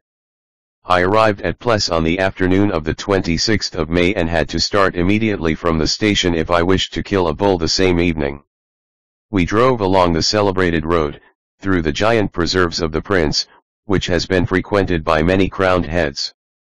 After about an hour, we got out and had to walk half an hour to come to the shooting place. The drivers had already been placed in position. The signal was given to them and they began the drive. I stood at an elevated spot which had been occupied, according to the head forester, by His Majesty, who from thence had shot many a bison. We waited some considerable time. Suddenly I saw among the timber a gigantic black monster, rolling along. It came straight in my direction. I noticed it before the head forester had. I got ready for firing and must say that I felt somewhat feverish. It was a mighty bull. When he was at a distance of 200 yards there was still some hope for him. I thought it was too far for a shot. Of course I could have hit the monster because it was impossible to miss such a huge beast. However, it would have been unpleasant to search for him. Besides, it would have been ridiculous had I missed him, so I thought I would wait until he came nearer. Probably he noticed the drivers, for he suddenly turned and came rushing towards me at a sharp angle and at a speed which seemed to me incredible. It was a bad position for a shot, and in a moment he disappeared behind a group of stout trees. I heard him snorting and stamping. I lost sight of him. I have no idea whether he smelt me or not. At any rate, he had disappeared. I caught another glimpse of him at a long distance and he was gone. I do not know whether it was the unaccustomed aspect of the animal or whether something else affected me. At any rate, at the moment when the bull came near I had the same feeling, the same feverishness which seizes me when I am sitting in my aeroplane and notice an Englishman at so great a distance that I have to fly perhaps 5 minutes in order to get near him. The only difference is that the Englishman defends himself. Possibly, different feelings would have moved me had I been standing on level ground and not on an elevated position. Before long, a second bison came near. He was also a huge fellow. He made it easier for me to fire my shot. At a distance of 80 yards I fired at him, but I had missed my opportunity to shoot him in the shoulder. A month before, Hindenburg had told me when talking of bison, "You must take a lot of cartridges with you." I have spent on such a fellow half a dozen, for he does not die easily. His heart lies so deep that one misses it as a rule. That was really so. Although I knew exactly where the bison's heart was, I had missed it. I fired a second shot and a third. Hit for the third time, the bull stopped perhaps 50 yards from me. 5 minutes later the beast was dead. The shooting was finished. All 3 bullets had hit him close above the heart. We drove now, past the beautiful hunting box of the prince through the forest, in which the guests of Prince Pless shoot every year, deer and other animals. Then we looked at the interior of the house in Promnitz. It is situated on a peninsula. It commands beautiful views, and for 3 miles around there is no human being. One has no longer the feeling that one is in a preserve of the ordinary kind when one visits the estate of Prince Pless, for the preserve extends to 1,000,000 acres. It contains glorious stags which have never been seen by man. No forester knows them. Occasionally they are shot. One can tramp about for weeks without seeing a bison. During certain times of the year it is impossible to find one. They like quietude and they can hide themselves in the gigantic forests and tangled woods. We saw many beautiful deer. After about 2 hours we arrived at Pless, just before it became dark. Infantry flyers, artillery flyers, and reconnoitering machines. Had I not become a professional chaser I should have turned an infantry flyer. After all, it must be a very satisfactory feeling to be able to aid those troops whose work is hardest. The infantry flyer can do a great deal to assist the man on foot. For that reason his is a very grateful task. 45. In the course of the Battle of Arras I observed many of these splendid fellows. They flew in any weather and at any time at a low altitude over the enemy and tried to act as connecting links with our hard-pressed troops. I can understand that one can fight with enthusiasm when one is given such a task. I dare say many an airman has shouted hurrah when, after an assault he saw the hostile masses stream back, or when our smart infantry leaped from the trenches and fought the aggressors eye to eye. Many a time, after a chasing expedition, I have fired my remaining cartridges into the enemy trenches.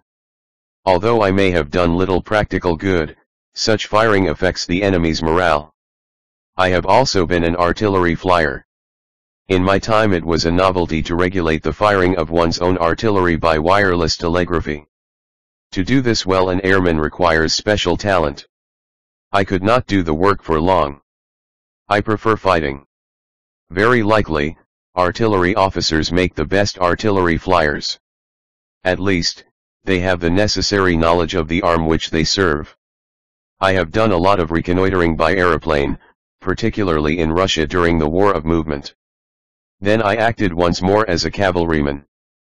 The only difference was that I rode a Pegasus made of steel. My days spent with friend Hulk among the Russians were among the finest in my life.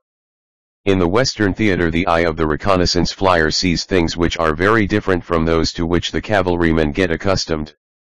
Villages and towns, railways, and roads seem lifeless and dead. Yet there is a colossal traffic going on all the time, but it is hidden from the flying men with great skill. Only a wonderfully trained, practiced and observant eye can see anything definite when one is traveling at a great height and at a terrific speed. I have excellent eyes, but it seems doubtful to me whether there is anyone who can see anything definite when he looks down upon a road from an altitude of 15,000 feet. As the eye is an imperfect object for observation, one replaces it by the photographic apparatus. Everything that seems important to one must be photographed. Besides, one must photograph those things which one is told to photograph. If one comes home and if the plates have gone wrong, the whole flight has been for nothing. It often happens to flying men who do reconnoitering that they get involved in a fight. However, their task is more important than fighting. Frequently a photographic plate is more valuable than the shooting down of a squadron. Hence the flying photographer should, as a rule, not take a hand in fighting. Nowadays it is a difficult task to reconnoiter efficiently in the West. 46. The German flying machines. In the course of the war the German flying machines have experienced great changes. That is probably generally known. There is a colossal difference between a giant plane and a chaser plane. The chaser plane is small, fast, quick at turning. It carries nothing apart from the pilot except machine guns and cartridges. The giant plane is a colossus. Its only duty is to carry as much weight as possible, and it is able to do this owing to the huge surface of its planes. It is worthwhile to look at the gigantic English plane which landed smoothly on the German side of the front. 47. The giant plane can carry an unbelievable weight. It will easily fly away dragging from 3 to 5 tons. Its benzene tanks look as large as railroad cars. In going about in such a colossus one has no longer the sensation that one is flying. One is driving. In going about in a giant plane the direction depends no longer on one's instinct but on the technical instruments which one carries. A giant plane has a huge number of horsepowers. I do not know exactly how many, but they are many thousand. The greater the horsepower is, the better. It seems not impossible that the day may come when a whole division will be transported in such a thing. In its body one can go for a walk. In one of its corners there is an indescribable something.